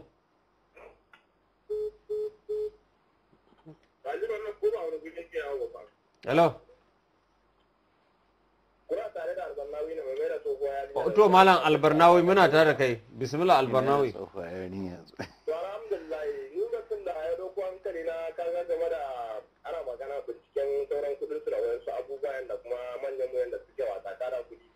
kaga wannan tun asali ne abin ya faro. Saboda me yasa na faɗi haka? In dai aka fara siyasa sai ka gani yadda ake wasa da kuɗi da yadda ake wasa da kuɗi. Ko a farkon wayannan ya kamata shugabannin da wayanda ake kiran su ne INEC. Su wane ne su wayannan INEC nan mutanen da fa wayanda ba in kana kan aiki ba za a dauke ka ba. Sai dai kana zaman banga ko kana kan gwamnati ko kana kan wani mutane sai an sauke ka an cije ka tukun daga nan da fara baka yadda za a yi control da za to duk wannan abubuwan dole za a zauna a duba wanda dama ba shi da kuɗi tukun ka zo ka ajiye shi dole za ka ba shi kuɗi yadda za ka yi control nashi. Na biyu kuma yadda ake magana a kan fiyade ai shi fiyade in dai aka zauna aka duba a cikin musulunci a cikin alkur'ani akwai yadda wanda in ya yi fiyade akwai hukuncin da za a mishi ba batun hukuncin kisa ba ko ba hukuncin kisa ba akwai duk wannan malaman sun sani amma wayannan malaman sun yi shiru sun nabe kuma ga shi nan an yi magana akan cewa an samu har ma wani tasba an same shi a ina ne akan cewa yayi wa ɗan mata guda biyu tare a nasarawa karamar hukumar obi to kaga irin wannan abubuwan abun dubawa ne wayanda su ne shugabanni ana alfahari da su ana ganin su ne za su yi doka kuma su ne za su zauna akan dokar kuma su suke karya wannan dokar kaga akwai al'amuran da za a zauna a duba a cikin ka da dama in dai za a yi abu a yi tsakani har ga Allah kuma a kasan nan mun san abin da yake tafiya kuma an san abin da yake faruwa amma har yanzu ba a ce mana da wayanda suke haddasa wayannan abu ba kowa in ya tashi sai dai ya kwana-kwanan shi wallahi kwana-kwana ba zai karbe mu ba in za a fada gaskiya a fito a gaya mutum gaskiya in dai yana da laifin shi ba wani dogon zance a kama shi a yanar hukunci amma fa ana da faruwa don saboda shi waye ne ko kuma don saboda ya isa in dai irin wayannan ana duba su wallahi zaman lafiya ka bara mu same ta wata mutane sa na fara ka astaghfirullah Allah na tuba akwai wayanda yanzu hakan nan ba rayuwar da an wulakanta su ba gurin kwana ba menene amma in ka kunna waya za ka ne babban mutum. To albarnawi muna godiya da wannan gudumawa taka. Hello?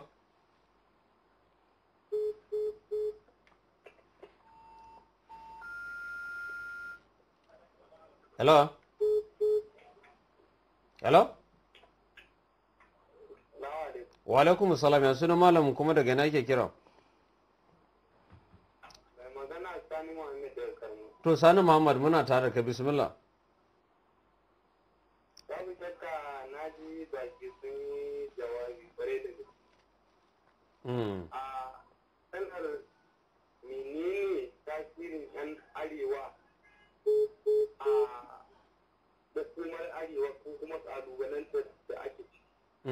Gaskiya ya kamata mu 'yan arewa a kowane lokaci a mukamman da an ba musu al'umma na arewa gaskiya a tsaya a yi tsakani da Allah domin ran biyu mulkin nan majoritin kaje an arewa ne an ba manyan mukamai din to mu abin da muke mamaki a ce kuma kalubale a arewa ya fiye wayya ka san ya dole mu ce akwai wani abu a ƙasa to duk dai wanda an ba mukami arewa ya tsaya ya aiki tsakanin shi da Allah kar ya tsaya hangen wani zan ko abubuwa a kowane lokaci za a samu irin tashi hankulan nan da ke faruwa a arewa da za su an kawo ƙarshen su kandan ƙarshen wannan mulki domin a alakun da hana kowane lokaci a ce tashi hankula na tashi a arewa kuma manyan hanyar a arewa suke da sun yawa a arewa a ce har yanzu ba a kawo matsalolin nan ba to ai a cewa shugaban kasa ne da dai waɗanda aka ba mukamin kuma ya kamata gaskiya a samu a matsalolin da ke faruwa a arewacin ƙasar mu ta Najeriya da fatan za a tashi lafiya. To muna godiya da wannan gudunmawa taka. To bari kuma mu bude manhajar mu ta WhatsApp domin mu karanto muku sakon da kuka turo mana daga sassa daban-daban na ƙasar nan. To mai sako na farko yana cewa assalam matsalar mu arewa shine shugabanci har yanzu shugabanninmu kansu kawai suke so, babu arewa a zuciyarsu. Mai saƙon dai bai turo suna ba, bai kuma bayyana daga inda yake ya turo wannan saƙo ba. Sai mai wani saƙo na gaba ke cewa assalam daga Shehu Ibrahim Gusau. Mago abin da ka shuka ka girba, dama haka wannan kujerar take, ba wanda ya barta haka kawai. Allah ya sauwaka. To sai kuma mai sako na gaba yana cewa assalam, muna muku godiya dangane da wayar mana da kai da kuke yi. Allah ya saka muku da alheri. Ya kamata duk wanda aka kama shi da yin fyaɗe a dandake shi kawai, ku tashi lafiya. Muhammad Rabiu Kasim daga Kafancan jihar Kaduna. Sai mai sako na gaba inda ke cewa harkar fyaɗe kam sai dai Allah ya kawo mana ɗauki daga mu. To a dai ringa kyautata rubutun domin mu samu damar wato karantawa. Daga mu wa harkar fyaɗe kam sai dai Allah ya kawo mana ɗauki daga mu har shugabanninmu ba ma jin tsoron Allah, shi yasa muke ganin musiba iri daban-daban. Daga Shu'aibu Kwantagora jihar Naija. Sai mai sako na gaba inda ke cewa salam liberty, fatan alheri daga naku Hamza daga jihar Nasarawa. To sai kuma mai sako na gaba inda ke cewa assalamu alaikum, sunana Aishatu Umar. Ni a nawa ra'ayin ina ga iyaye ma suna da laifi wajen sakaci da kula da 'ya'yansu, musamman yara ƙanana. Ya za a ce yarinya 'yar shekara 1 ko watanni an bar ta sakaka har a yi mata faɗe? To mun karanta wannan sako na ke Aishatu Umar. To sai mai sako na gaba inda ke cewa salam malam Saminu Sani a tare da bakin namu, barkan ku da asuba. Dangane da matsalar da ta addabe mu ta faɗe a wannan lokaci, to ya kamata iyaye su dinga sanya idanu akan 'ya'yansu. Fatan alheri da fatan za ku tashi lafiya daga dan masanin Liberty Radio da TV. To dan masani mun karanta wannan sako naka. Sai mai sako na gaba inda ke cewa salam salam Habibu, sunana Habib Sadiq daga Jos jihar Plateau. Dan Allah ina so Dr. Faruk ya jawo hankalin talakawan arewa akan magana bambancin aƙida, domin wannan ma yana ƙara kawo mana koma baya a arewa, ga kuma ƙiyayya da hassada ta babu gara babu dalili. To Habib Sadiq daga Jos jihar Plateau, mun karanta wannan sako naka. Sai mai sako na gaba inda ke cewa salam Liberty, ina gaida bakinmu na yau. Maganar faɗe na fi ganin sharrin bokaye, su suke jefa mutane suna yi wa yara ƙanana faɗe. Ya kamata a dinga kama duk wani boka. Daga Ahmad daga Wamman Village a jihar Nasarawa. To sai mai sako na gaba inda ke cewa assalamu alaikum, mun ji daɗin bayanan da baƙi suka yi. Zan yi magana akan faɗe. Shin maganar mai girma gwamna akan yanke kayan aikin masu faɗe, mai yasa ba za a saka shi a hukuncin shari'a ba, ta yadda za a dinga yanke musu hukunci? Ina ganin in aka ɗau matakin ba ƙaramin sauƙi za a samu ba, duba da wani labari da na gani a Somalia sun fara ɗaukan irin waɗannan matakai. To mun karanta wannan saƙo naka. To da fatan dai duk irin hukuncin da za a yanke wa masu faɗe ya kasance bai saba wa shari'a ba. Daga Nuriya Mus'ab daga Kaduna. To Nuriya, mun karanta wannan saƙo naka. Saƙonni dai suna ci gaba da zuwa daga sassa daban-daban na faɗin ƙasar nan, inda ɗaruruwan masu sauraron mu suke ta turo mana saƙonni. Mai saƙo na gaba ke cewa salam Liberty TV, ina muku fatan alheri, ina ma baƙi barka da zuwa. Allah ya kawo zaman lafiya a duniya baki ɗaya, da abinda lafiya za ta ci, ya kuma kawo ƙarshen wannan annoba ta corona, amin. Daga Salisu Angulo Jos jihar Plateau.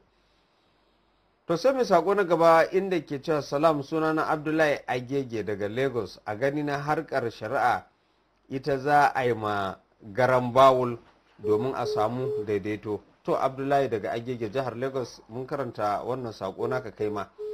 Mai sako na gaba na cewa assalam, barkanku da aiki. Gaskiya ni a ra'ayina kamata idan an kama mutum ya yi faɗe a kai shi gidan yari na tsawon shekara 30. Sako daga Abdullahi Tijjani Madalla Limousine, wato jihar Niger kenan. sai mai sako na gaba inda ke cewa assalamu alaikum liberty, ina ma baki barka da zuwa, gaskiya sun taɓo muhimman abubuwa, Allah ya saka muku da alheri, daga Hamza Babauro Kafancan jihar Kaduna. Sai mai sako na gaba inda ke cewa salam kwamarar Hassan, na yi farin cikin zuwanka wannan zauren yau saboda an daɗe ba a faɗi asalin inda matsalar arewa take ba a wannan zaure sai yau. Kullum su Saminu Sani a ɗaura laifi suke yi akan shugaban ƙasa Muhammadu Buhari. Gaskiyar magana ita ce ka yi bayani akan matsalar arewa, mu ne 'yan arewa ba gwamnati ba kawai. Daga Muhammad Malam daga Jos jihar a Plateau. To mun karanta wannan saƙo naka da ka bayyana ra'ayinka. To sai mai saƙo na gaba inda ke cewa lallai mun saurari maganganu masu muhimmanci daga manyan baƙi, wanda idan mu 'yan arewa muka yi amfani da su za su kawo mana canji a al'amuranmu na siyasa da zamantakewa a yankinmu na arewacin Najeriya. Da fatan Allah ya saka muku da alheri. Daga Ahmed Mika'ilu a Fataskum jihar Yobe. To Malam Ahmad Mika'ilu mun karanta wannan saƙo naka. Sai saƙo na gaban salam, ina muku fatan alheri, Allah ya mai da baƙi gida lafiya. A gaskiya muna da matsalar shugabanci a ƙasar nan, Allah ya gyara mana shugabanninmu, amin. Saƙo daga Kamal Ishaq Muhammad Funtuwa jihar Katsina. Sai mai saƙo na gaba inda ke cewa salam, sunana Baba Alhaji daga Fataskum jihar Yobe. Liberty to a dai ringa kyautata saƙon dai. Liberty, ina muku fatan alheri da fatan manyan baƙi da suke fashin baƙi Allah ya ƙara musu basira. Daga Baba Alhaji jihar Fataskum jihar Yobe. Sai kuma mai saƙo na gaba inda ke cewa assalamu alaikum, ku tashi lafiya, daga Alhaji Unguru jihar Yobe. To al'ummar jihar Yobe muna dai karanta waɗannan saƙonni naku. Sai mai saƙo na gaba inda ke cewa assalamu alaikum, sunana Shafi'u Sani Gusau, mazaunin Dutsen Alhaji Abuja. Maganar minista Malami da aka ce ya saya wa ɗansa gida a Abuja, ya kamata a rinka hukunta jaridun da suke yada labaran ƙarya. To bari mu ɗan waiwayi kuma masu kan layi waɗanda suke jira su masu tofa albarkacin bakinsu. Amma kafin nan ga wani saƙo da ke cewa salam, wannan badakala ta tuna min cewa hukumomin ƙasar nan sun durƙushe gaba ɗaya. Mafiya yawan ayyukansu an alakanta su ne ga mutum ba hukuma ba, shi yasa muke samu matsala. Idan mutumin da yake rike da madafin iko ya samu matsala, Allah ya taimaki Najeriya. Daga Salisu a jihar Bauchi. To ga wani kuma mai sauraro a kan layi. Hello. Wa alaikum salam, ya sunan malamin kuma daga ina kake kira?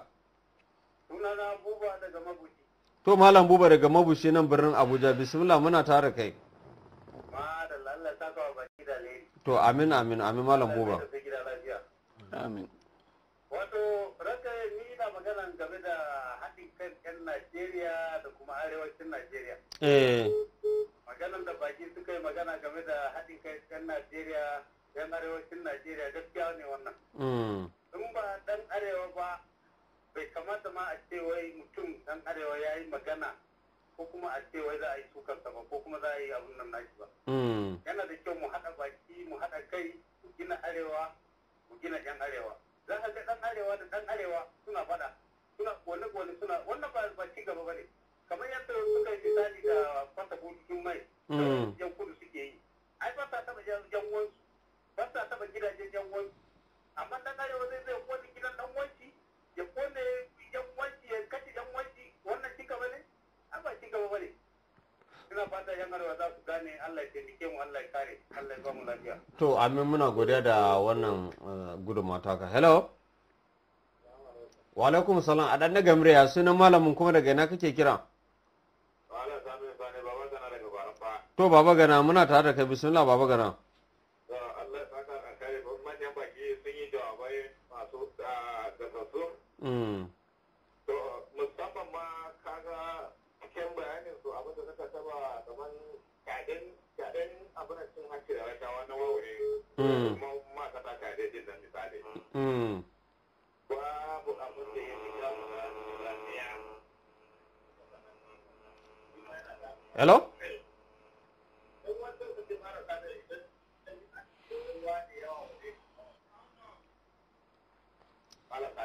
To muna godiya da yake layin naka da ɗan tangarɗa. Hello? Yawa ina ji kai a gurguje muna gab da rufe shirin namu. Musamman ma na ce wayan da suke yi wa kasa gane kamar da babban bako ya faɗa. Da wallahi tallahi wannan ba karamin damuwa ba ne.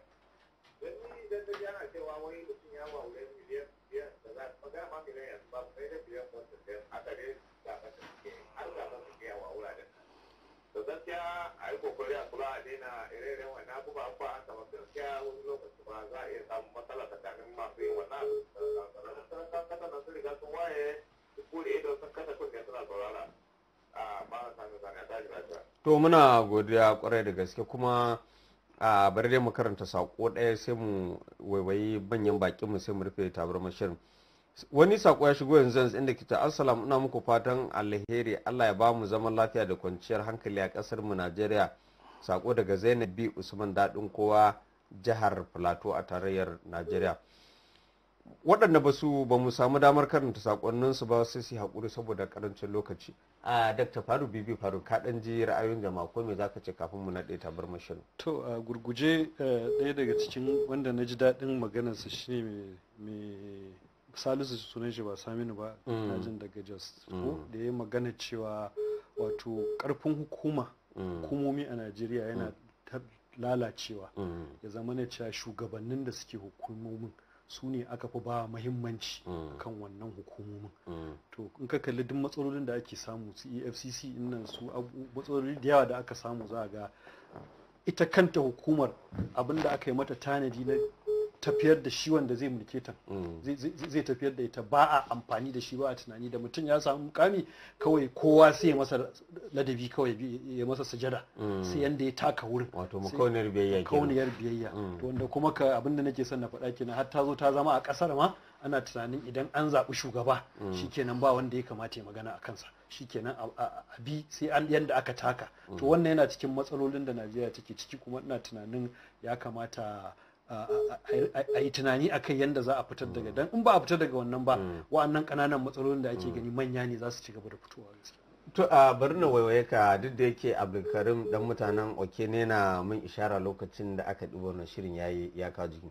Ban dan baka dan dikoki me zaka ce? To mu da abin da muke kokari mu gaya wa shugabanni da al'ummar Najeriya mu dage mu yi wa kanmu adalci mu tsaya mu zaɓi mutane na kware kuma su shugabannin da muka zaɓa su sani Allah yana tabbatar da shugabanci idan da adalci ko da kafirci amma bai tabbatar da shugabanci idan da zalunci ko da musulunci idan kuma aka ki haka to ana ganin abin da ya faru sai mu ce Allah ya raba yaro da yari ya raba kaska da doki da kaska. To masu kallo da sauraron mu anan zamu shirin a madadin shi kanshi jami'in da ya sada ni da ku ya sarrafa mana hotuna Musa Idris Wakai da kuma Abdulkarim dan mutanen Okene da shine injiniyan namu na wannan shirin ni Saminu Sani da na shirya na gabatar nake cewa ku kasance da tashar yanci a kodayaushe sai anjima.